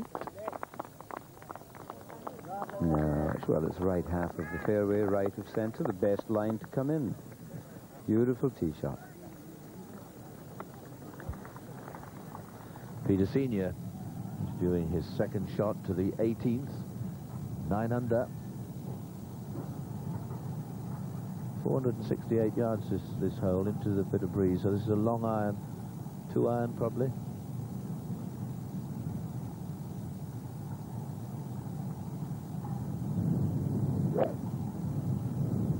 Oh, he chopped that off a bit short. Oh dear, dear. Oh my God. That fizzed in there. That really was a nervy one. Let's just hope that nobody, yes, he's rehearsing that. He was on the upslope. Just pulled it round. Let's just hope that's not really done any damage. Nobody seems to. It's quite amazing how often balls go into the crowd at that rate of knots and nobody's seriously damaged. Of course, there have been many casualties over the years because they don't half sting a bit at that pace. But he's behind the railings and he'll get to drop it somewhere clear of the crowd, so he may still get a chip and a putt.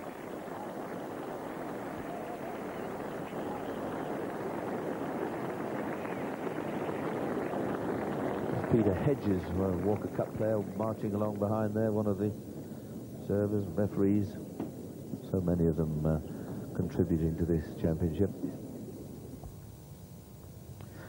Bernhard Langer at the 15th for a birdie 3. It was recorded, of course, and they have now gone to the shot 16th. And here he is. Being there surrounded by a necklace of bunkers. And some wonderful golf. We're seeing Langer has now clawed himself back. One of those shots he dropped at the 14th has been retrieved. Looks like a 4 or 5 iron here.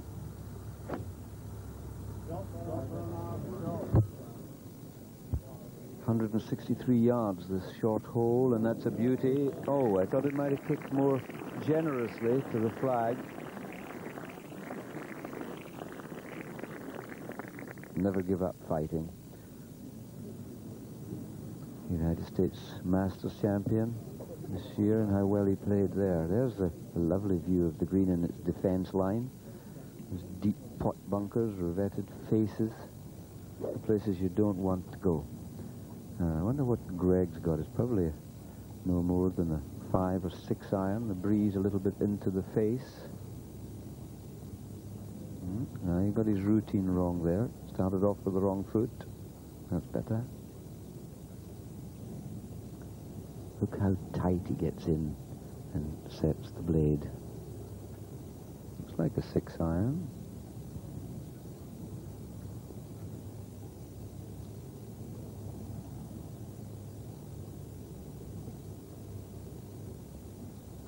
Just that 3/4 swing again. Looking quite anxiously, as you would under such circumstances, but no need. That could be a winner. It could be a championship winning shot from Greg Norman at the 16th hole.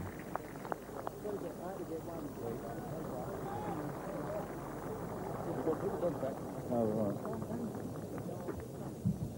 Where was the hole it was in? You see Greg Norman's ball just in there, and they really have had a few ding-dongs. When we were at Jamaica just before Christmas, they battled it out, Greg Norman and Greg Norman played a wonderful bunker shot. You might remember then at the 18th, he put it to within 2 feet and had it for victory and missed that, and Nick Faldo crept through. And we really are fortunate in the British Isles with all these wonderful links lands that we possess around the shores. Faldo's second to the 15th. 175 yards to the front. That was a 4-iron. He was cutting in. And a wonderful shot. Well, he needs birdies and another great iron shot.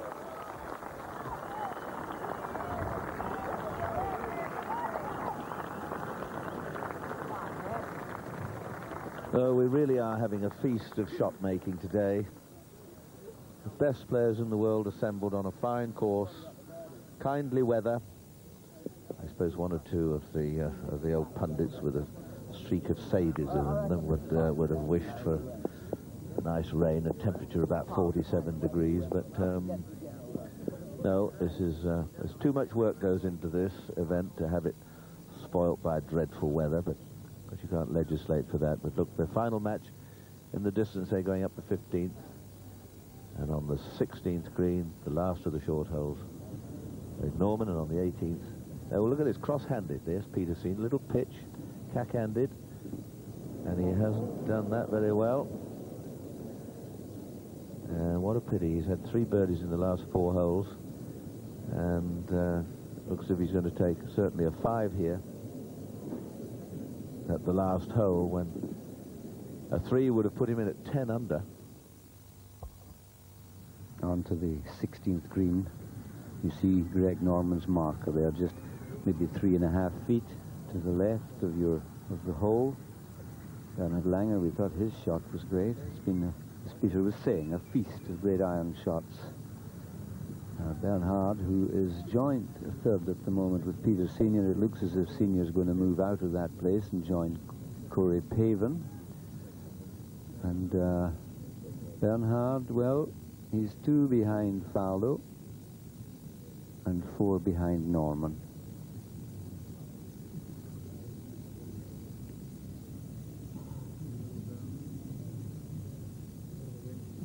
I wonder when he ponders tonight on his decision that he made on the 14th tee, changed his policy of the week, but he's not changing his grip. It's almost named after him now, the Langer.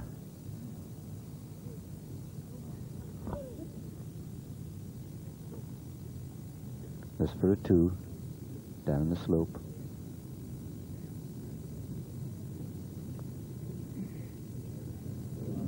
Here it comes, here it comes. Birdies galore. Bristling with birdies, this championship. He's got the smile back. Look what he did after his 7. This is incredible, isn't it? 3-3-7-3-2. Wonderful. What a fighting spirit some people are blessed with.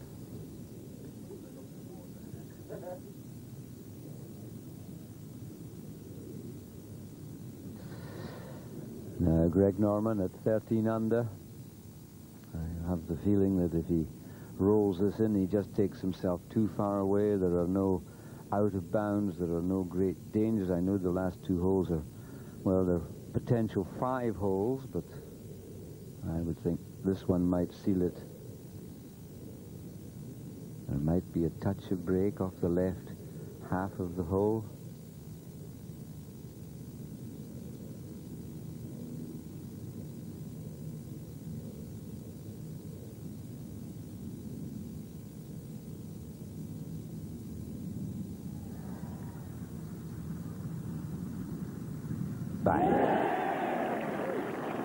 Well, he hit that hard as he knew the circumstances.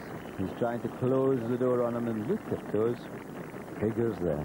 Not a drop shot. Not a drop shot, but 1, 2, 3, 4, 5, 6, 7 birdies. Out in 31. 3 under par coming home.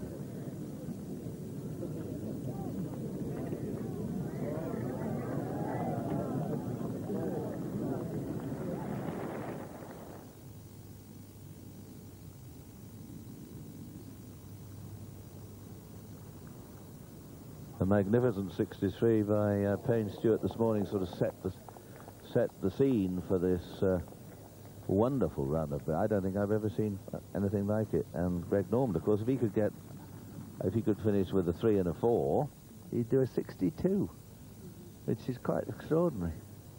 2 4s for 63. But so there haven't been many 3s at these last 2 holes. Although young Paul Lawrie got a 2.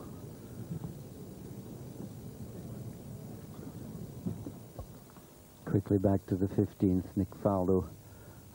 Opportunity here for a 3. Just to go to 12 under, and still very much in it. Oh, and he just didn't give it enough. The unforgivable sin for him at this stage was to be short.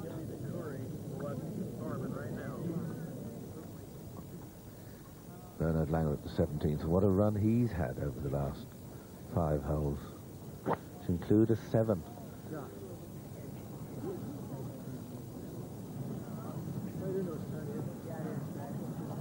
Just misses the big deep bunker. Just a little up to the left. You look up there at the flags on the 18th tower.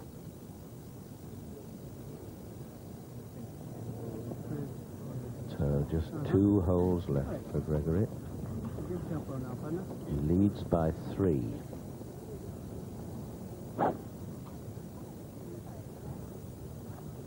You get the feeling that if he does these last 2 in 9 strokes, he'd still be well in. And let's wish him 2 4s.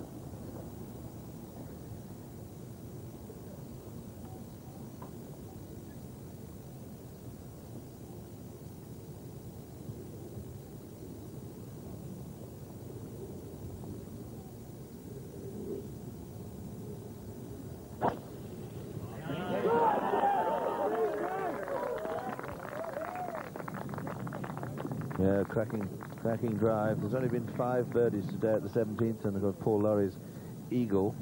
And there have only been 2 3s at the last hole, Greg Turner and Jose Rivera.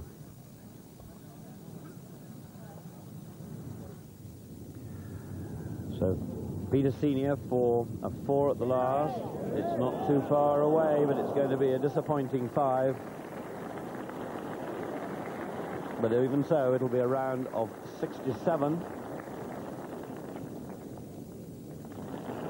which in itself is a fine round of golf. And look at that run towards the end, which just ran out of steam at 17 and 18. And at 8 under par, 272 is a pretty good score for 4 rounds in the Open Championship.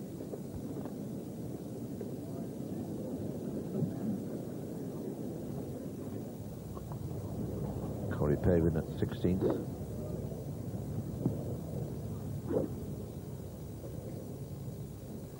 Pavin at 9 under. Just couldn't get things going today.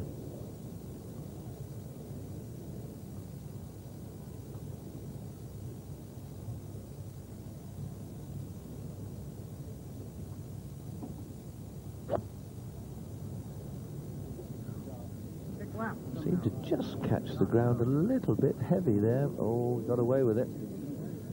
Wasn't a crisp strike.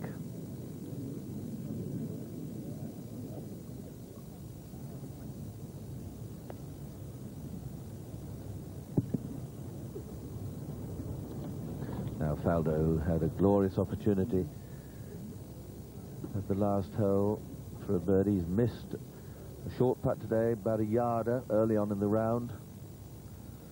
He still struck many beautiful shots, but his 2 or 3 drives just wandered offline and found trouble from the tee. Finds himself in second place, 3 strokes behind Greg Norman, who's very roaring along.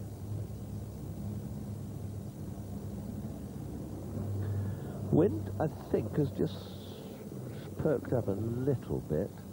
About 15 miles an hour.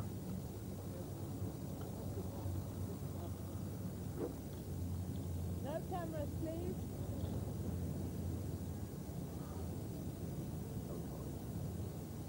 That was not a recording.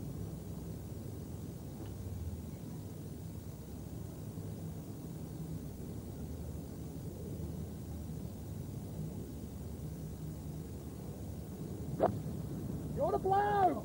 Oh dear. And, oh, a beautiful shot for line, but not enough club, or he just caught the ground a bit heavy. Just not coming off for him. So from the 16th, the short 16th across and up to the 17th, the second shots. Bernhard Langer's second shot. Peter, you're dead right. The wind has got up quite a lot in the last 20 minutes or so. It's about 25 miles an hour now. This is Langer, 205 to the front. He's got his 3-wood.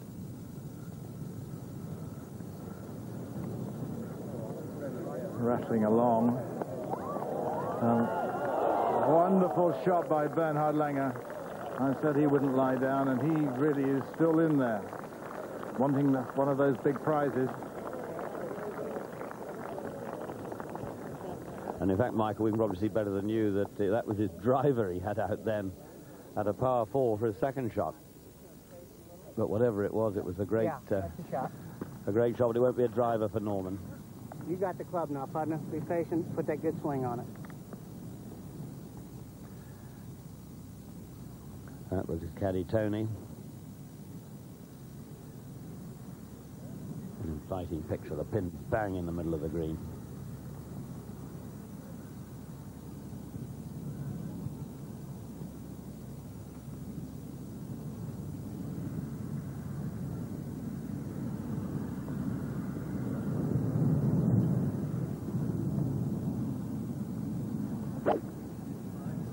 Head away.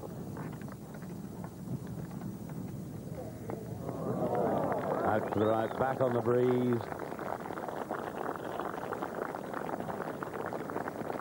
And marvellous. 14 under par, it'll be 2 pars from here, or in fact a 5 and a 4, and he'll break the Open Championship record for 4 rounds. Currently, of course, held after that epic battle in 1977 by Tom Watson versus Jack Nicklaus. 268 that was, 2 4s for 266.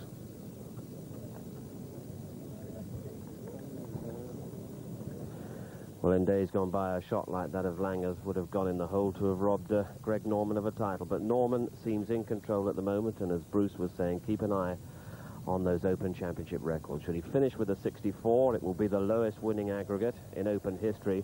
It would also be the best finishing round by a champion, which would also beat Tom Watson's record set at Turnberry in 1977. And indeed, if he finished with a 64 or better as champion, he would have the best finishing round and the best opening round by a champion, and it will be set at one event. Norman, having opened with a 66, well, he could be closing with a 64 or even better.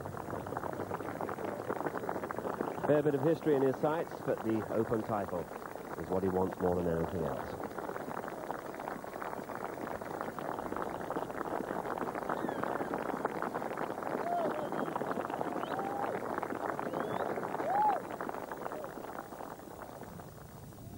Back to the defending champion, Nick Faldo.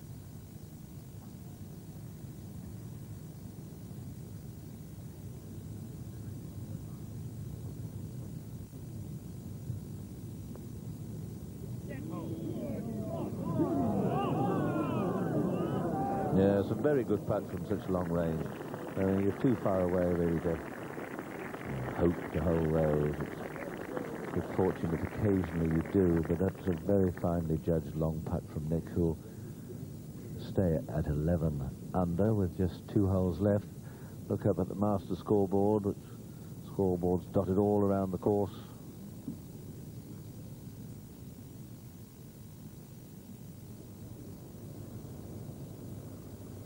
Pavin's just got a little chip from off the green. He's 9 under. Peter Senior's completed his round at 8 under. That's the best score so far of those completed rounds. So Pavin doesn't really want to drop any shots from here and be worse than 4th if he can possibly help it. £56,000 for 4th place.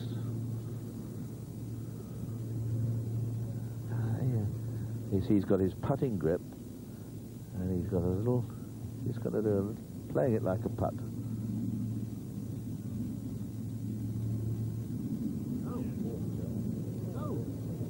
Just not enough, but the idea was brilliant. Just bobbed it down the hill with a straight-faced club.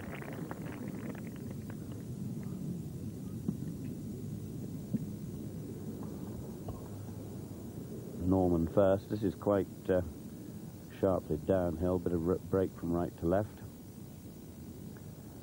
2 putts will do.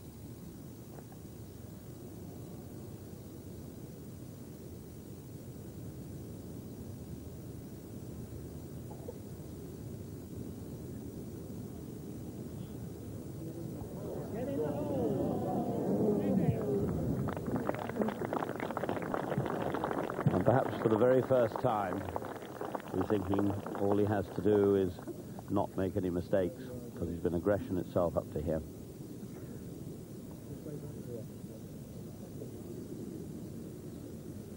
Moving his marker 1 to the left, or a putt ahead to the left, so that it's not in Langer's way.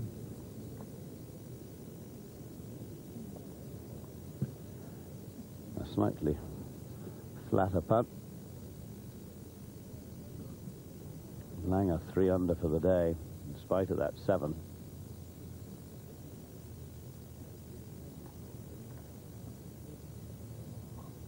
Corey Pavin for a par at the 16th. This to stay 9 under.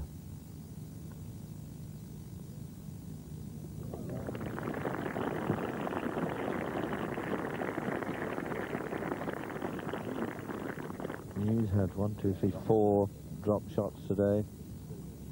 Faldo just taps in. Very meticulous in all he does. Just taps in.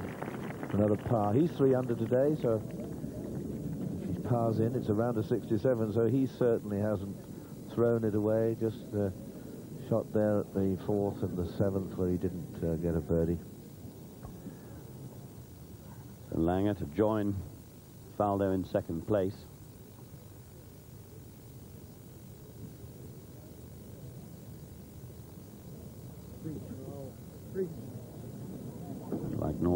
hit it.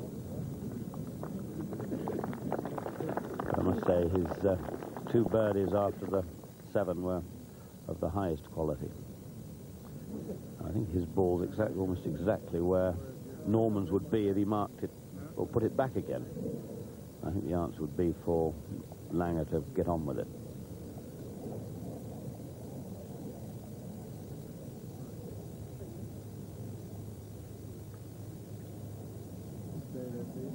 And in fact, so that Langer doesn't tread on his line, Norman's going to go first. It's not a problem in any shape or form. It's the common courtesies that one golfer will always show to another.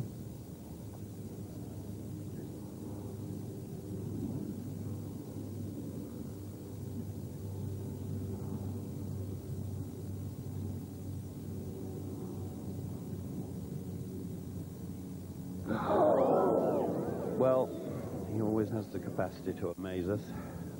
He should still have enough shots in hand.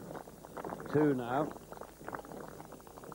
They're not going to have a repeat of last year with Cook missing from, it must be said, greater range than that. That could barely have been more than a foot.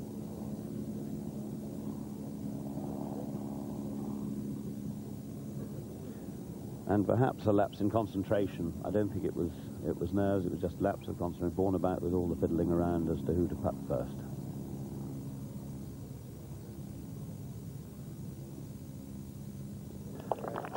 And a 4 with a muted applause after that. What a pity. Remember when he shot that amazing round at Turnberry on his way to victory? I think it was the 3rd round. He still managed to 3-putt the last green. But it certainly keeps the championship alive.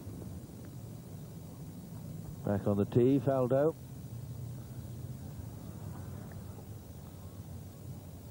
Tee shot at the 17th.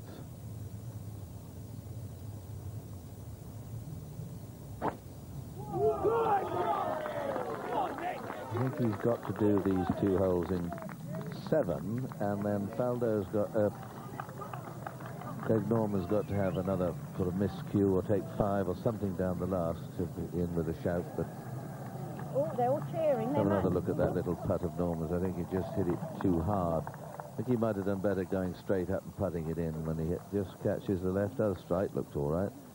And if it had been going a bit slower, it might have dropped. But that's the shortest putt I think we've seen missed this week. And what a time to do it when you're cruising.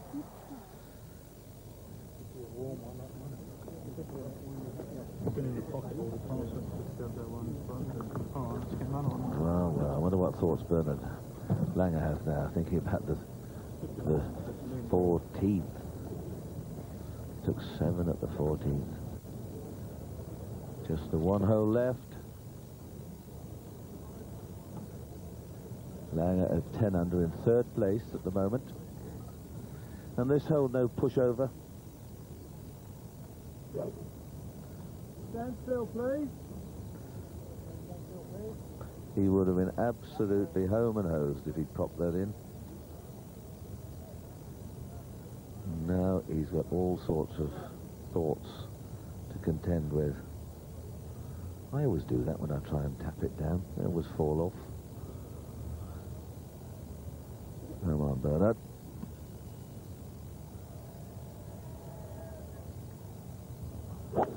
Four for 67.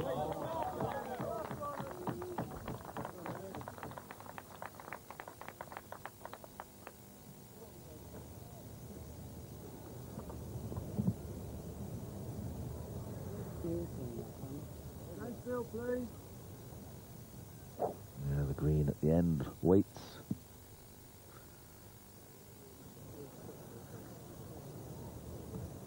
Just think, 2 decent shots and a couple of putts. Oh, well, we've seen him so often blast one offline at moments like this.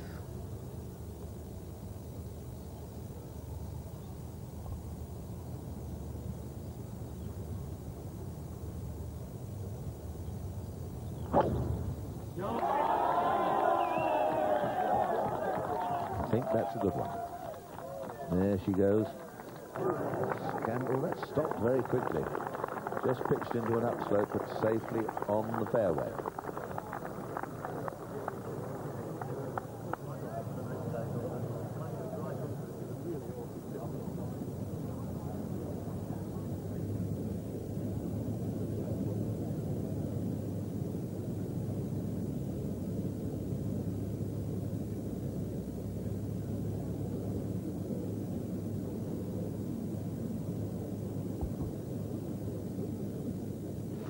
Let's have a look at Greg Norman's drive here. You see how he just hovers the club above the ground, doesn't ground it. And watch how short the backswing is, but you can see in the strength and his grip of his face. Look at the left wrist there, how beautifully straight it is. A straight line along his forearm, no open face on this one. It's a much more compact swing. That's as far back as it's going to go. And now he drives through, transfers his weight. Still the old trace of the sliding right foot. He'll have that for all of his life. And then look at the shaft hitting him on the spine. He certainly didn't spare it. And that's his attitude, because too many times he's played quiet shots at 18 hole and paid a price. This time he hit it ever so hard.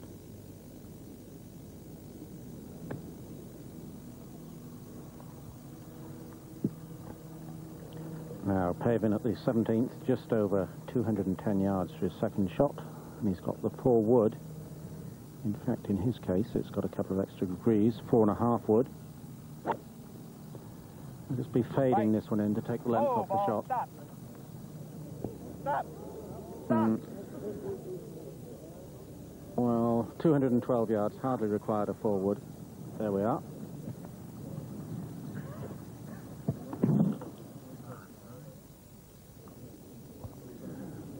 So the breeze has just freshened, as Peter Ellis told you, over the last half hour or so. And Nick is in an ideal position there, hit a very good drive. 168 yards to go into this breeze, which will be playing a 5-iron. How well he's played, though, all week long.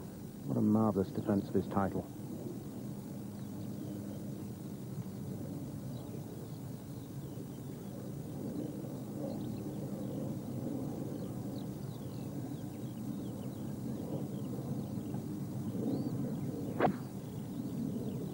Right. Keeps it down low under the breeze. A little bit left, but a very good shot. But Faldo seriously looking for birdies now. Really needs 2 to finish with.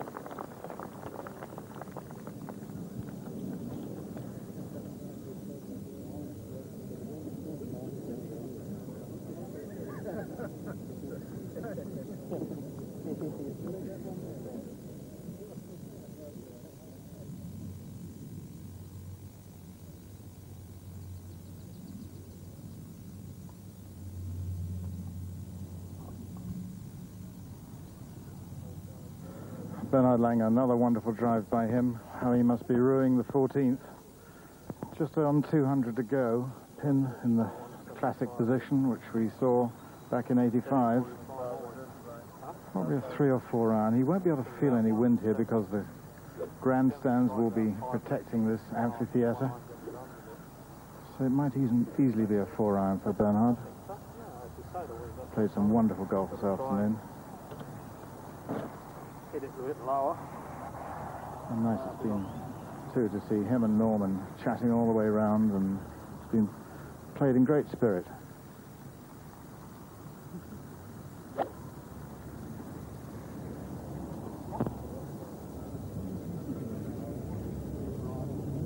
Oh, that's a wonderful shot by Bernhard. One putt would really do him a lot of good.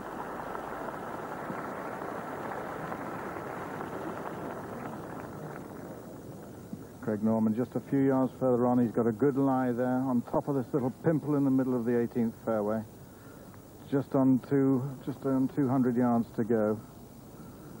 Now, what's he going to hit here? Maybe as little as a 5 iron.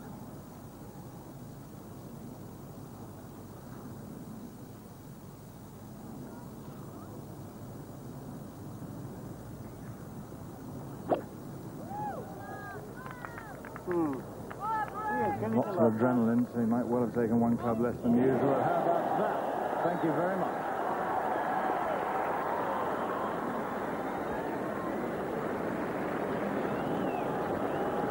Well, he gave his supporters a heart attack at the last hole, but what a beautiful iron there.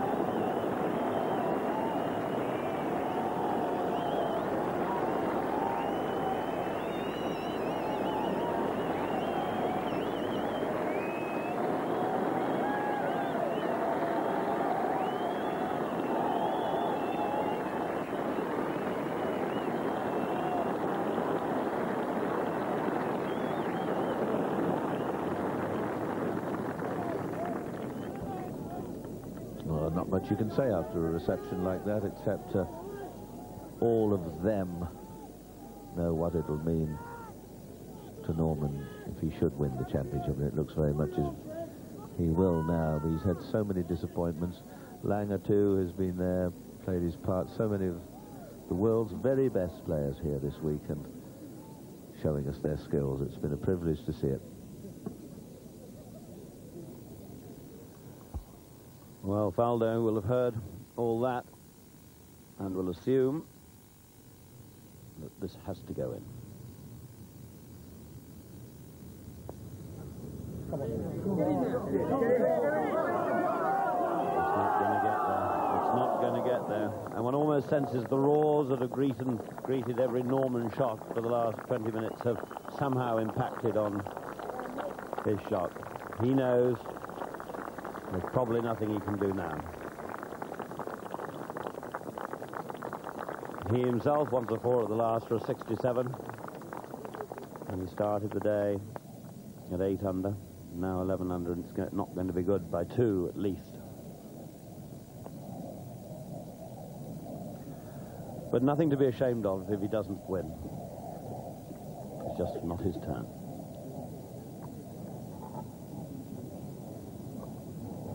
So the 18th, Bernard Langer. Well, if he could get this one in, he would finish at 11 under par. Faldo would then need to birdie the last to beat him. So it looks as if Norman is going to win, but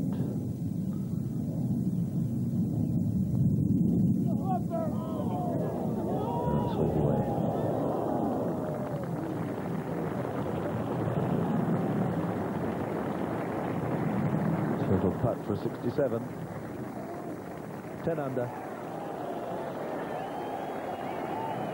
Very good championship for Bernard Langer, but just look at that 7. 4 at the short 11th. Changed his game plan at the 14th, took a driver off the tee and slid it out of bounds and took 7th. Then followed up with a 3 and a 2. That's the game of golf. Greg Norman. Settling round and about his ball. There's the huge stands, all full, quiet.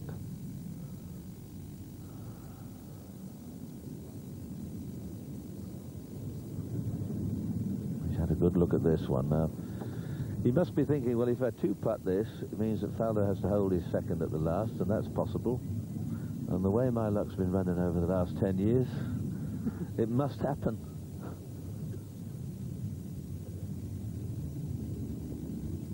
So better pop it in.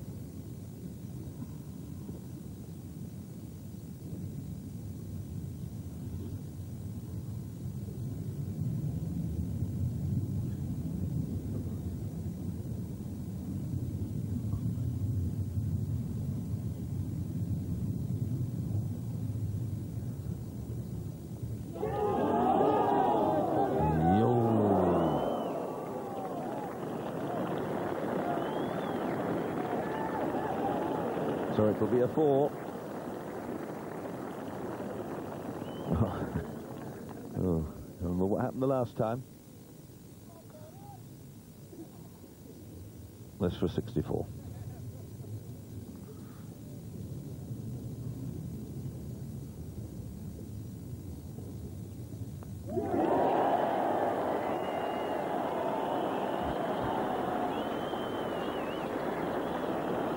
Just that miscue at the 17th. Otherwise he would have equalled the 63 scored earlier today by Payne Stewart. And 64, what about that? Tremendous.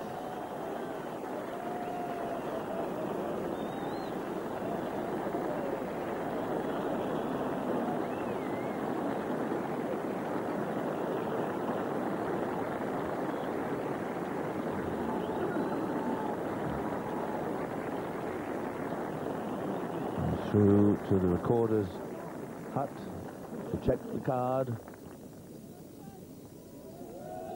And now the crowd settle to wait for the final game to come down the last hole.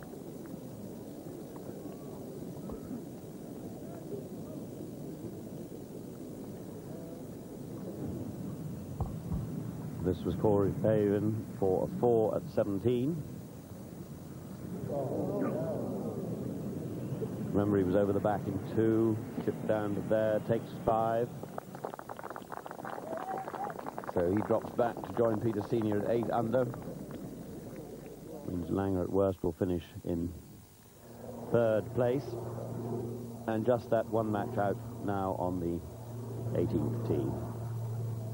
And I must say, many of us thought the day would never come when we'd see Norman win a major.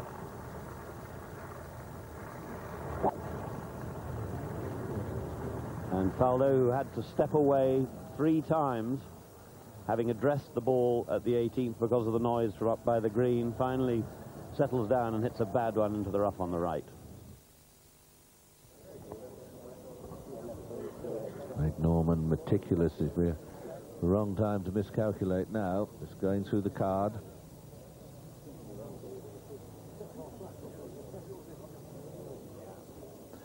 Faldo's ball, he hoiked it away. He's up against the spectator railings by our television cables.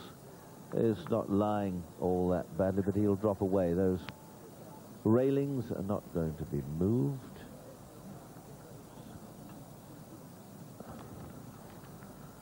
There's the old engraver getting ready. Just tweaking up maybe one or two of the old faded names. All hand engraved, probably putting the venue and the date. I wonder if he started on any initials. It'll all be done by the time the presentation is made.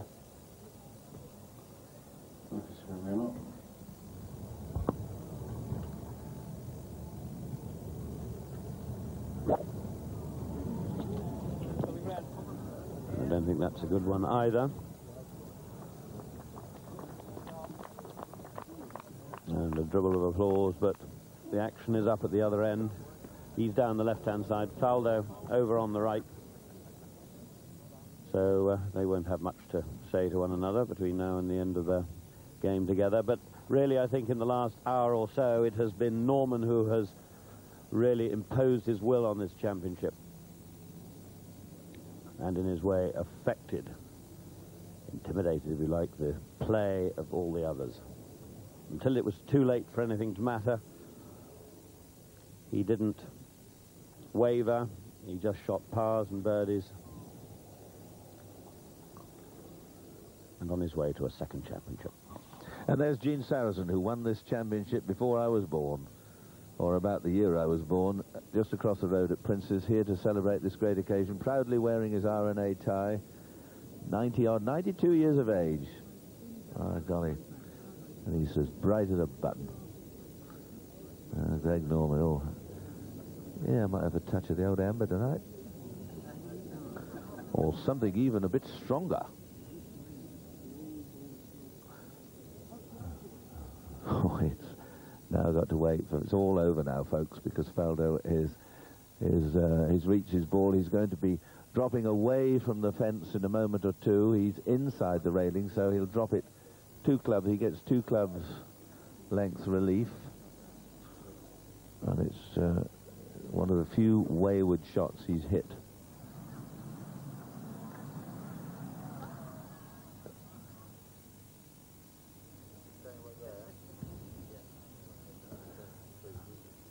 I wonder if they've got the telly on there. He's going to find a place to drop it within a couple of club lengths. Now there's the ref.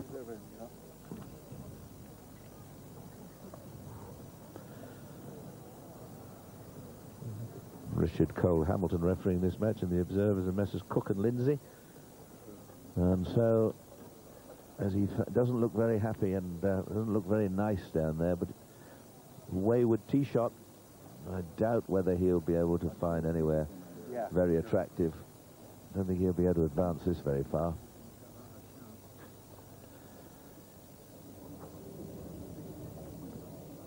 And it's in already there. Oh, he took a bit of a risk there. Just imagine he'd have to be out with the old buffer to get that up if something had happened. Oh, well. There's one of the silver rings that go around the base plate. Mr. Harvey. Great skills they have. Just picked it over the old claret jug. It's going to be yours in a minute, my son.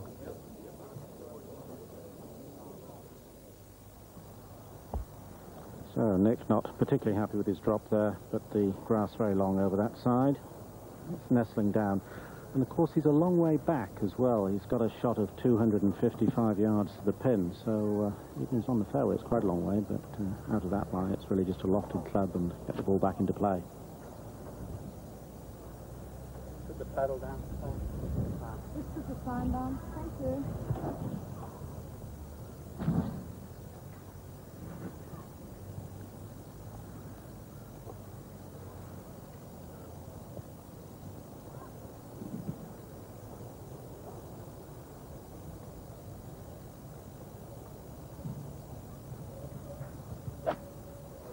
Good shot.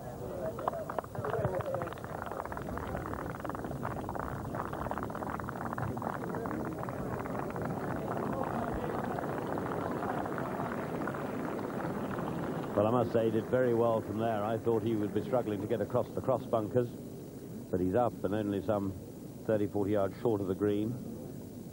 Paved in spite of not much applause and looking a bit cross about things, hit one down the middle of the fairway.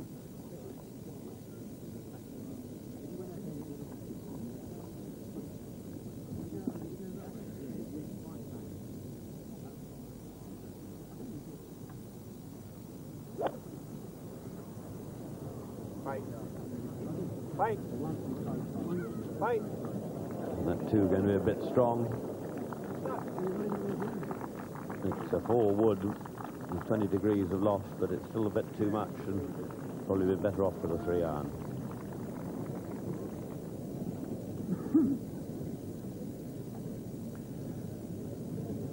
So all this gives Norman a chance to get his breath back, savour the moment.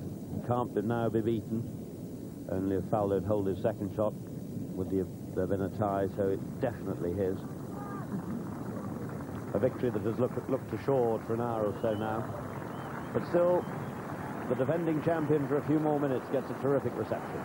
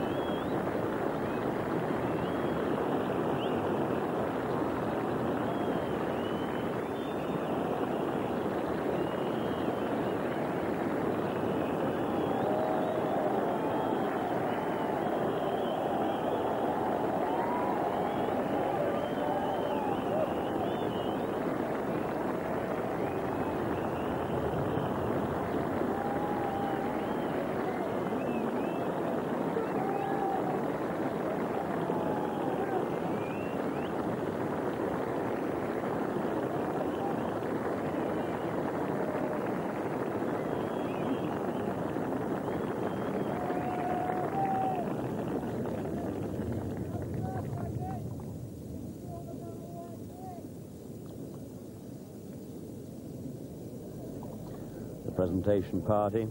Gerald Watts, the secretary of the club, on the right. Neil Rote, chairman of the championship committee. Alec Dickey on the left. Michael Benelek, secretary of the Royal and Ancient, second from the left. That's about all the dignitaries. Charles Black, who's chairman of the, on the back right-hand corner, he's chairman of the club's championship committee. And David Hill, who is the championship secretary, just peeking through behind Gerald Watts' shoulder. They're all there. And a fantastic job they've done.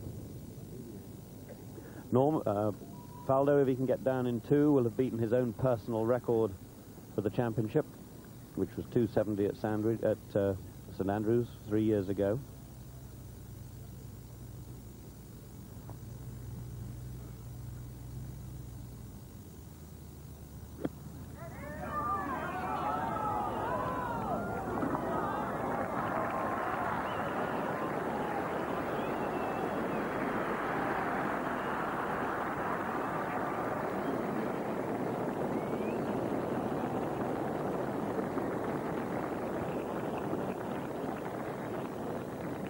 Pride will make Faldo want to hold that putt, but second place has never really interested him.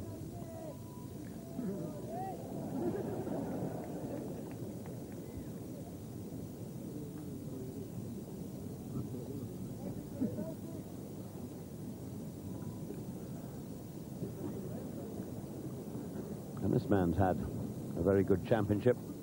He's level par today, and he's hit a lot of indifferent shots, but still yet to prove that his fighting spirits can carry his slightly strange golf game. Very high, it's the very top of the game. There's his score, lots of drop shots.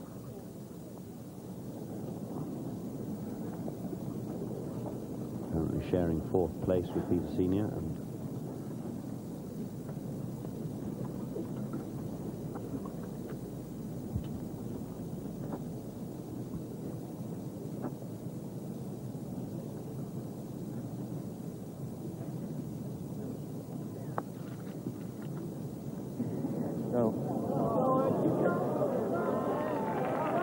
well, it looks as if it's going to be well short for a time.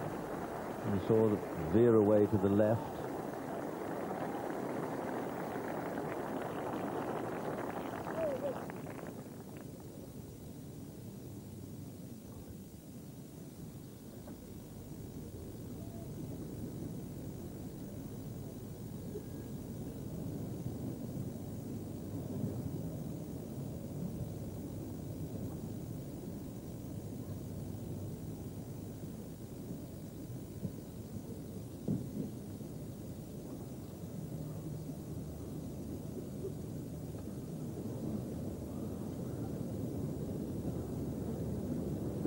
This putt for a 67, or a 4 for Faldo, which, well, when he started the day, he was ahead of affairs, and you'd have thought, well, a 67 would surely have been good enough.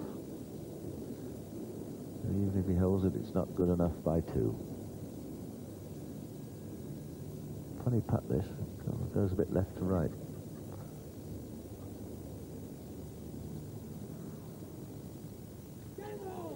Thank you. It's very important. You see how he wanted that putt in. That's the difference. You want to do as well as you can. Second's better than third, third's better than fourth. A 79's better than an 80. Very good championship for Faldo.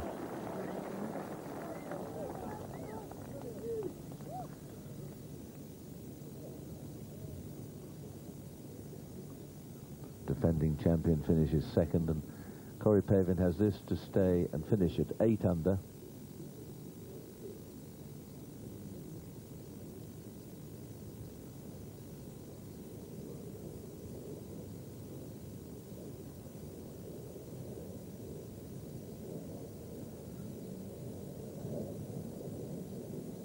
We'll be seeing more of Corey Pavin when the Ryder Cup's on from the Belfry in September.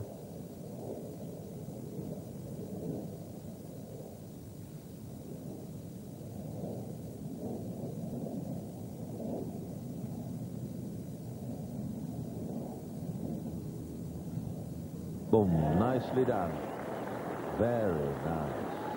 Very nice week's work for Corey Pavin. Too many shots rather frittered away by him today. Still rounding 70. Wells and Norman, two of the players to have all 4 rounds under 70. Well, let's join the new champion, who's with Steve Ryder. Greg Norman, Turnberry 86, Royal St George's 93. This one's a little bit overdue, isn't it? Oh, I think so, Steve. But you know, I just played great golf today. I knew coming in here, my teacher Butch Harmon didn't say anything to me about my golf swing this morning, and I knew I was hitting the ball well. And you know, it just feels great to beat somebody like Nick, who's the top of his game, Bernard, who's the U.S. Masters champion, and to come in and win the golf championship is the most important thing to me, because that's what it was. It was just we all just shot the lights out and we played great golf, all 3 of us, well, the whole field really, and to be able to say that I beat those 2 guys means a lot to me. But it's not only the victory, it's the manner of the victory. The lowest final round by a champion, the lowest aggregate by a champion. All that means something to you as well, doesn't it? Well, yeah, I mean, it was one of those days, Steve, where I really felt like I never hit a shot out of the middle of the club. It was just one of those days. It was perfect. My concentration was perfect. My feeling was great. I never let anything get ahead of myself. I kept myself in the even keel. I never looked at the leaderboard until 17 when I missed that tiny little putt. That was the first time I looked. And, you know, it was just one of those things where I was in my zone. I was focused. I was wanting to do it, and I did it. What sort of a fright did you give yourself at 17? Well, actually, matter of fact, it's probably the best thing that happened to me, Steve, because I got a little bit lackadaisical. I knew I had a 3-shot lead with 1 hole to go, thinking I was going to make that little putt, and I think I needed it. It really kicked me into gear. I hit 2 beautiful shots into 18, and you know, that was, I think you need a little spur sometimes, and you know, it was a tough week, and making 1 mistake out of the whole 72 holes is not too bad. You had Nick Faldo playing behind you. You're playing alongside Bernard Langer. Were you surprised at the amount of support that you were getting out there? Steve, every time I've come back to this part of the world, I've had phenomenal support. You know, I used to live here, and I've had wonderful support from everybody out there every time I've come back. And no matter whether it's a World Match Play or coming back to play the Dunhill Cup at St Andrews, these people are phenomenal. They love their golf. Nowhere else in the world do you get support like this at a golf championship. And, you know, they love their British Open. And to be able to say that I won the British Open again means a lot, and I just want to thank everybody out there who's really helped and supported me. How would you like to take a course like this back home to Florida with you? Well, you probably wouldn't find too many members because it is different. You have to be patient around here. You have to hit the shots away from the flag sometimes, just because you know you don't want to miss them in certain places. It's one of the unique golf courses of the world, because I don't think you could ever recreate it. And next year, Turnberry, where you won in 86. Well, nice feeling going back to Turnberry, defending champion, no question about it. Yeah, I'm just happy, Steve. I can't tell you. I mean, I'm very tied up inside, but at the same time, I feel relaxed and just pleased that I won the championship. Enjoy the moment, Greg. Champion again. Congratulations. Thank you, Steve. Well, the defending champion just signing off his card. Checking, finished well. Great 4 at the last. Tremendous 4 at the 13th, having driven in the bunker. And, well, he couldn't do much more. He probably wouldn't agree, but, you know, going out and doing a 67 in the final round of the championship when all the pressure is there at the tail end of the field, when the course is at its most warm, is tremendous. He's got tremendous courage and gutsiness about him, and so have so many of today's modern players. They all came from the 4 corners of the world, some of them experiencing this form of golf for the first time. Perhaps they were lucky the course was softened by the rain, the wind didn't blow as much as it might have done. But all in all, a first-class championship. Again, splendidly organised. Good crowds, not record crowds. But well, next year at Turnberry, we'll be up there, and we'll just take you through all the completed rounds, the way they went out this morning. Just see how your particular favourites got on. It really was a low-scoring championship, considering the par of 70 was considered to be very strict, and by some almost too strict.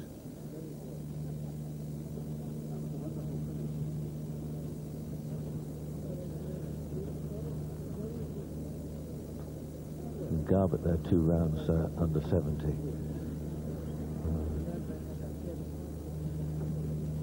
Mr. Guy, William Guy, who struck the first ball in the championship there, finishes at 288. Level for Stephen Ames, a 67 to begin and a 70 to end. We'll be hearing more about him, and Jean van der Velde, 267, so it's all good playing. And Ian Woosnam steady, but no brilliance from him this week. Perhaps that's still to come later on in the season.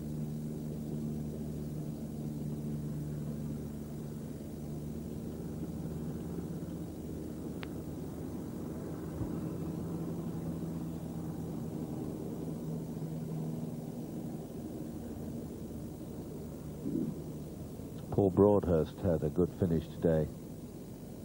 Mark Rowe, also a 66, a cracking round from Mark. He was out relatively early this morning.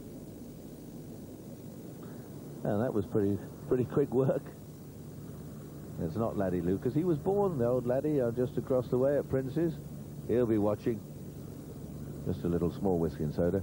And then we'll be the sweet of the nut. Well done. The presentation party setting up the table there. All the photographers waiting for this fella. Go and get the old trophy. The old claret jug. David Begg, press officer on the right. Put that in the bag. Don't waste a pencil. They cost money.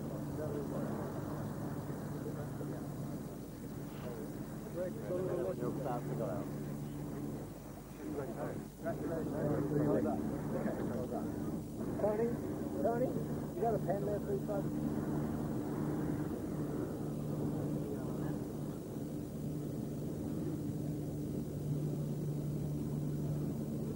That's the ABC and Steve Ryder box there on the right, just to the right of the green.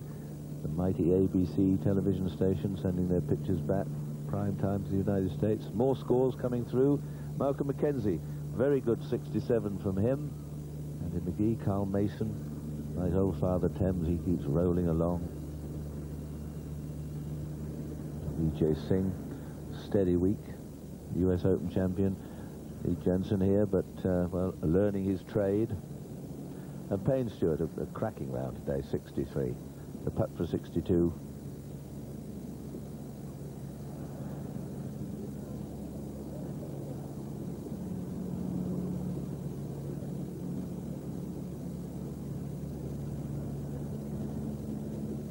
Craig Parry, many fancied his chances this week. Wasn't to be. Peter Baker, he was 2 rounds, you see, well under 70. And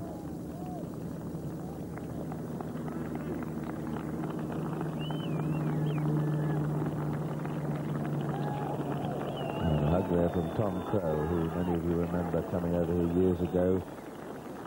Former Australian amateur champion. There he comes.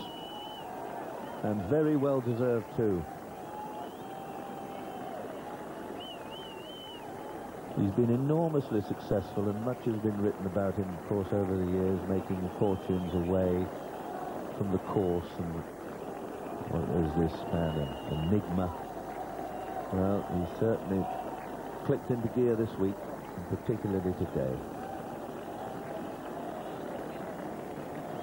He's had his chances, though. Some of the wounds have been self-inflicted. Some of them have been downright robbery.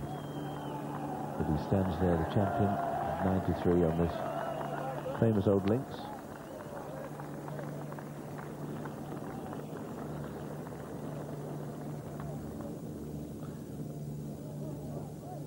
Neil Roach in the middle there with the red rosette, who's the chairman of the championship committee.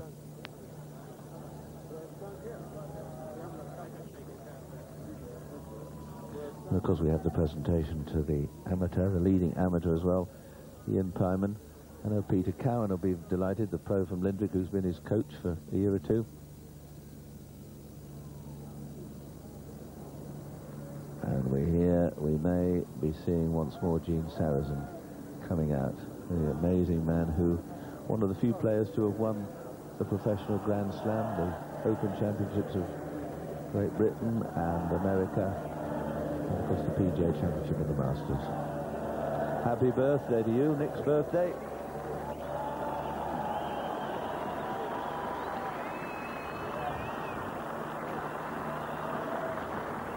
Medium cut, Fanny. Oh, Fanny, keep off. Oh, that's all right. Not too much chocolate.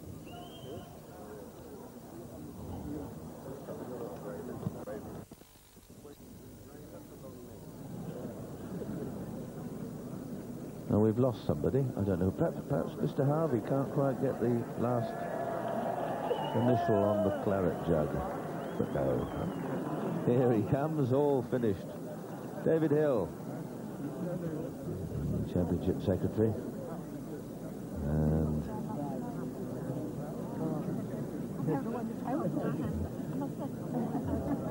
trophy and the envelopes. No readies, but nice checks. Yep. There's the quake. The second place. And there's the Tooting Beck medal, which goes to the homegrown player, resident in the United Kingdom, who puts in the lowest score. That goes to Nick Faldo. Our Neil Roach. Mr. Captain, members of Royal St George's Golf Club, ladies and gentlemen, first of all, may I apologize for this slight delay. The cup was being engraved. May I welcome you to this short prize-giving ceremony, and it's my particular pleasure on behalf of the Championship Committee of the Royal Ancient Golf Club to thank the members of Royal St George's Golf Club for agreeing to host this, the 122nd Open Championship.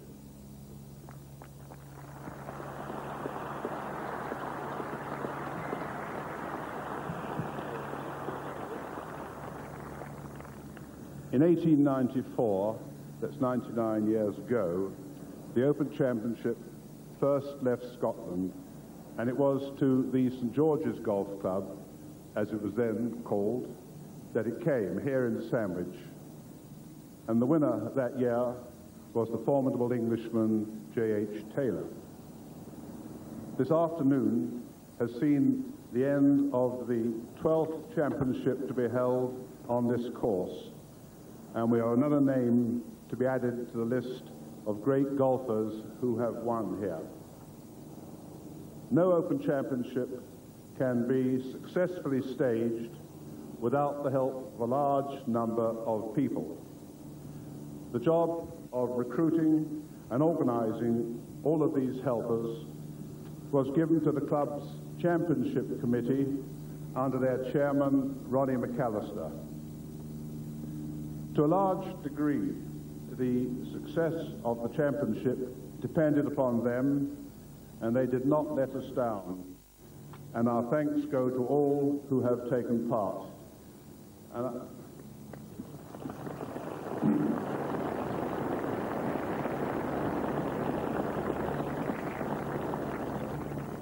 I would particularly like to mention the marvelous work done by the Kent Police.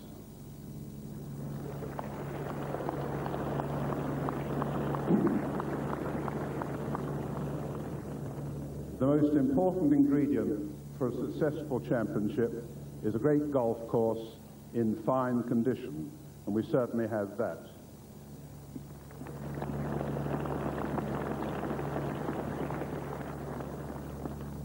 And this is the third time that the responsibility for preparing this course for an Open Championship has been given to Derek Scarborough, the club's head greenkeeper.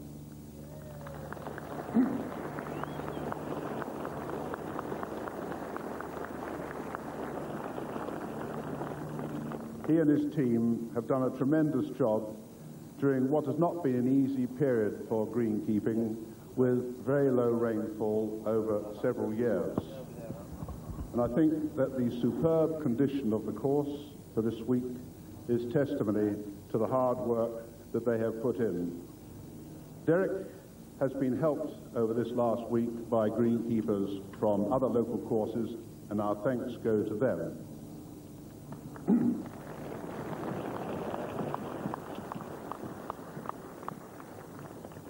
Derek, all of us congratulate you and thank you. I would now like to say a word about the players.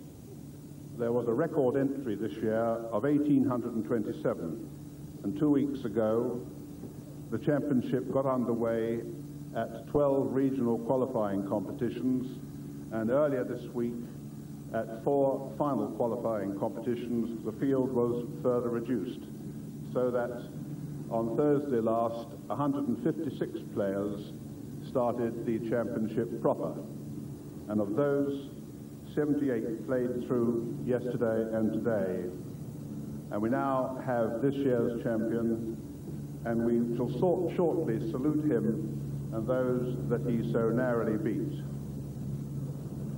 The greatest players in the world have been engaged in this magnificent championship, and the skill, the sportsmanship, and the good humor displayed by all of them has been a joy for all of us to watch.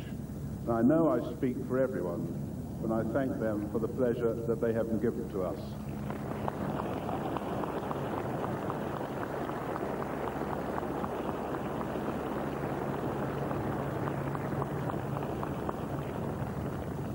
And finally, may I thank all of the spectators. We are well aware of the interest that you have shown, and we will continue to try to stage a championship that's worthy of that interest. It is you who create the excitement and the atmosphere that makes for a great championship. I will now ask Michael Benalla, Secretary of the Royal Nature Club, to announce the winners. But before he does this, he will make a special announcement, following which Murray Lawrence, the captain of Royal St George's Golf Club, will present the medals and the championship trophy. Thank you.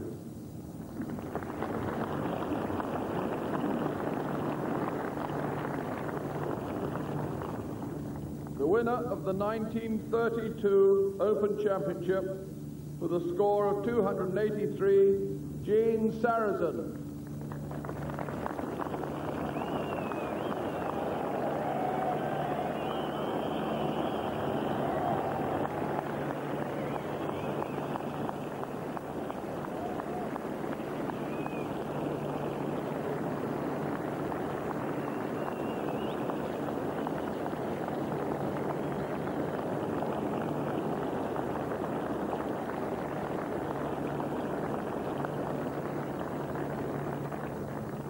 Mr. Sarazen, it gives me great pleasure to present you with this silver plate.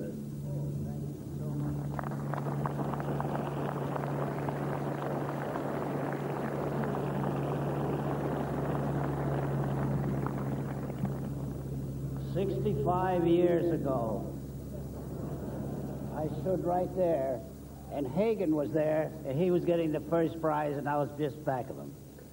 I'm delighted to have been here because I saw probably the greatest championship I've seen in my whole 70 years of golf. You never see such shots that Norman played, really, in Fargo. It's terrific. I never saw such golf. What are those scores? Are they football scores or golf scores? Thank you very much. It's nice to be around all these years. Thank you.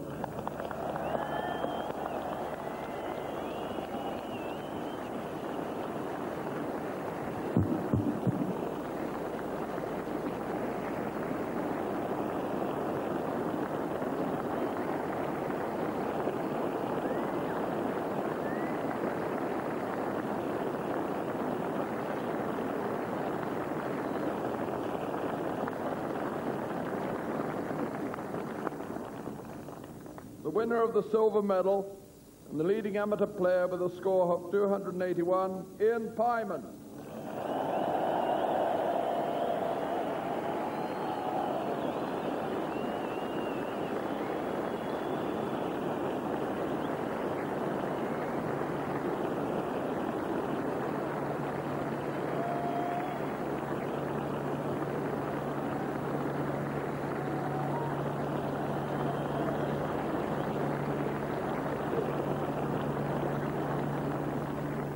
The winner of the silver quake and the runner-up with a score of 269, Nick Faldo.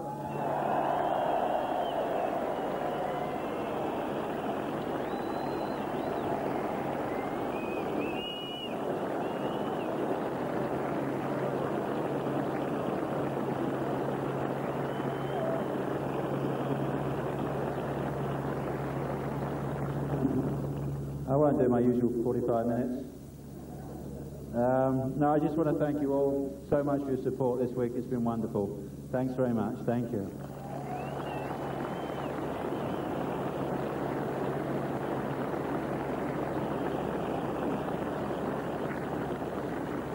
The winner of the gold medal and the champion golfer for the year with a score of 267, Greg Norman.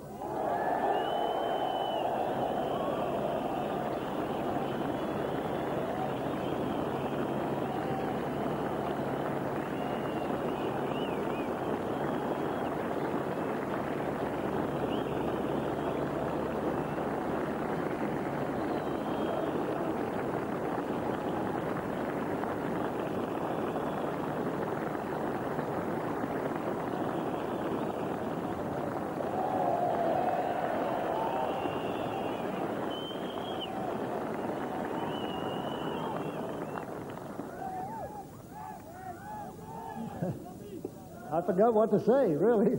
But all I can say is at 93 years old, I want to be able to walk out here like Gene Saracen. 91? Sorry, Gene.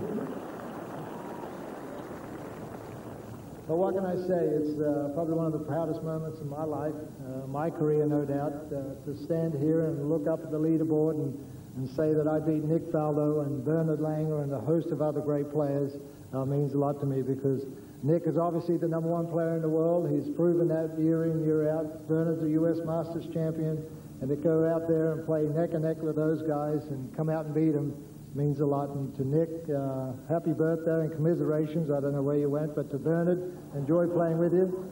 But to everybody here, the RNA and Michael Bonellic and his crew, to all the volunteers, and to you spectators. Every time I come back here, I feel like I'm coming home to play golf. And your support has been phenomenal.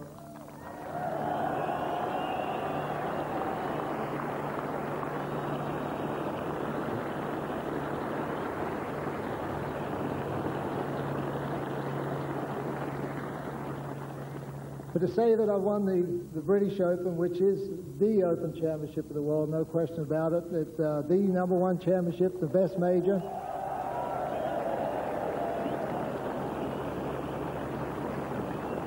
To win it once was great, but to win it twice means twice as much pleasure. And again, thank you very much to everybody. Appreciate it.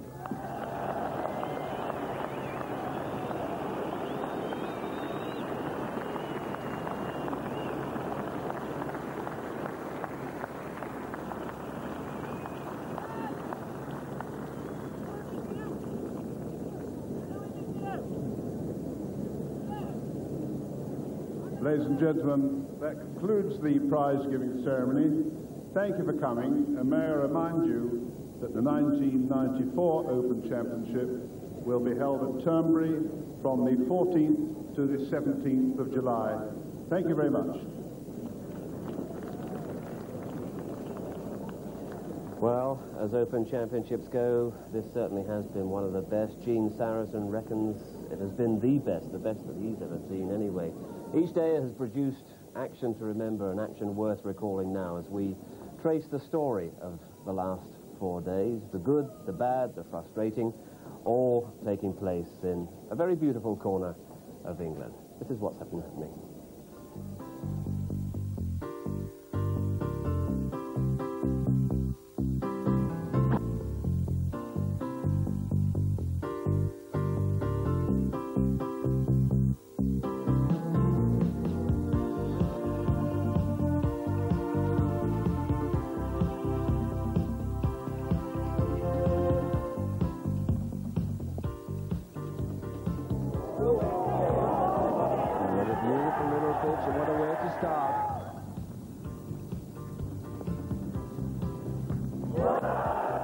Just a birdie, aren't you supposed to birdie the odd one?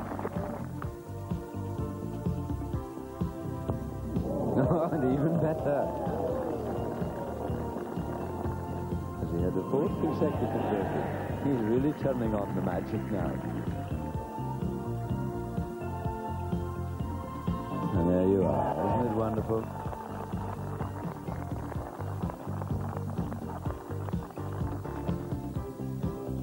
He likes it. Now I think he doesn't.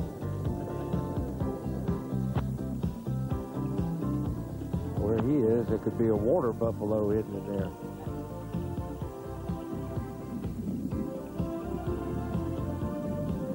Oh, boy, you hate to see this. Now get ready for the ground.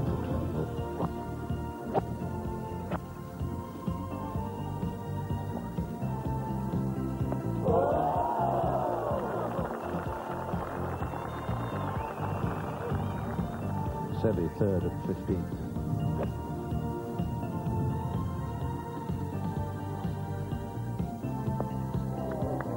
Thank you. Thank you very much. Who said he's lost his old magic, eh?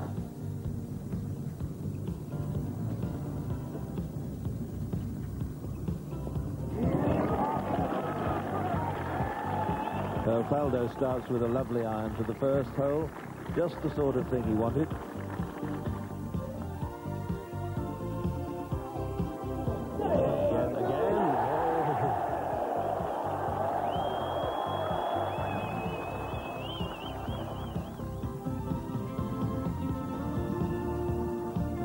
Oh, look at this, look at this.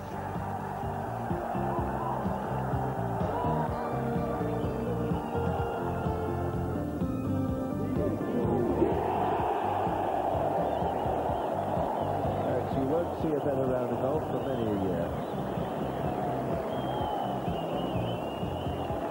This really is a heavyweight contest. Punch for punch, toe to toe. This putt for a 2 for a birdie.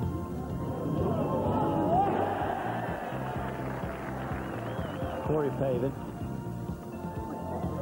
What a wonderful putt. What a wonderful putt. The legs and the line. He joins them in the lead.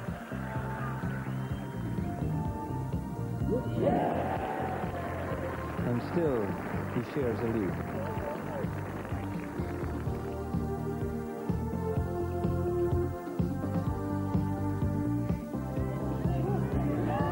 Oh, he has done it. Faldo, this for his 2.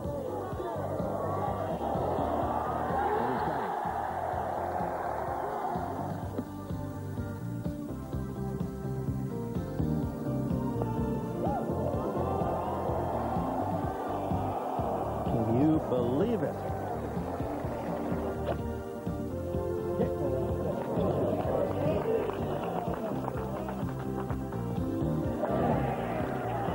Yes. Oh.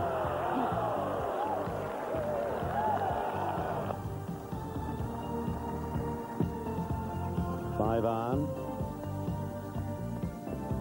Right on line, a beautiful shot. What about this? He's got it. He's got a 2.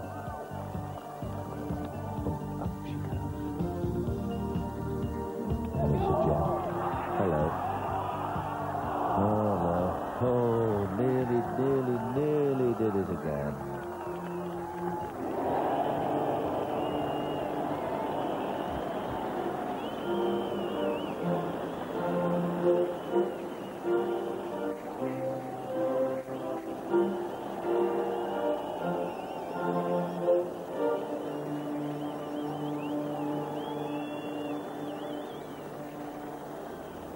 Greg Norman, the champion, and a great one, too. Well, other things have been happening today. I'll just remind you briefly of those. We've heard that the World 10,000 metres champion Liz McColgan will not be defending her title in Stuttgart after she today pulled out of the championships with a hamstring injury. The selectors have left out the former world champion Steve Cram in the 1,500 metres as well, but he could still compete if he achieves the qualifying time in the next 2 events. And in cricket, confirmation that Ian Botham has announced that he will retire from first-class cricket at the end of Durham's current match against the Australians, due to finish tomorrow at Durham University. But that's elsewhere. Here, we've got Greg Norman as Open champion. Dave Marr, what kind of a champion has been crowned today? Well, I get very emotional about these things, and Greg Norman has had a lot of things happen to him over the past few years that haven't been very pleasant for him, and he did win the tournament today. 2 things come to mind to me. It's about time Greg won another major, and the 64 today is as fine a round in a finish that I've seen by any champion at any time. Faldo showed his measure today. I mean, he was heroic, I thought. The par he made at 13 when easily he could have quit was just terrific stuff. I just feel that you know, Greg won it. You had the 3 top players in the world finish 1, 2, 3. The great golf course, another fine Open Championship. These things are hard to duplicate. You don't get them this special very often. And Langer battled away as well, and you possibly agree with Gene Sarazen. This was one of the best. Well, Gene goes back even farther than I do, but that was a great moment when he said the last time I was standing there, Walter Hagen was standing there, and of course it's good to see Gene here. But Greg Norman, I hope he wins many more championships. I'm sure that Nick will, and I wish Langer would win this tournament once at least. And Greg's win will be received particularly well in America. Oh, absolutely. As well as Australia. Oh, everywhere. I mean, he's been a great champion. He's so popular. He's made a lot of money. Money doesn't mean that much to Greg. His success commercially has been great. It's his success in his business hasn't been what a lot of people thought. Dave, thanks very much indeed. And, well, it's been an outstanding week. Golf of quite breathtaking quality. Royal St. George's, supposedly the toughest of Open Championship venues. Well, it hasn't been humbled, but it's been battered and bruised by the best players in the world playing at their best. But none better than Greg Norman, who today at Royal St. George's has become once again the Open champion. Goodbye.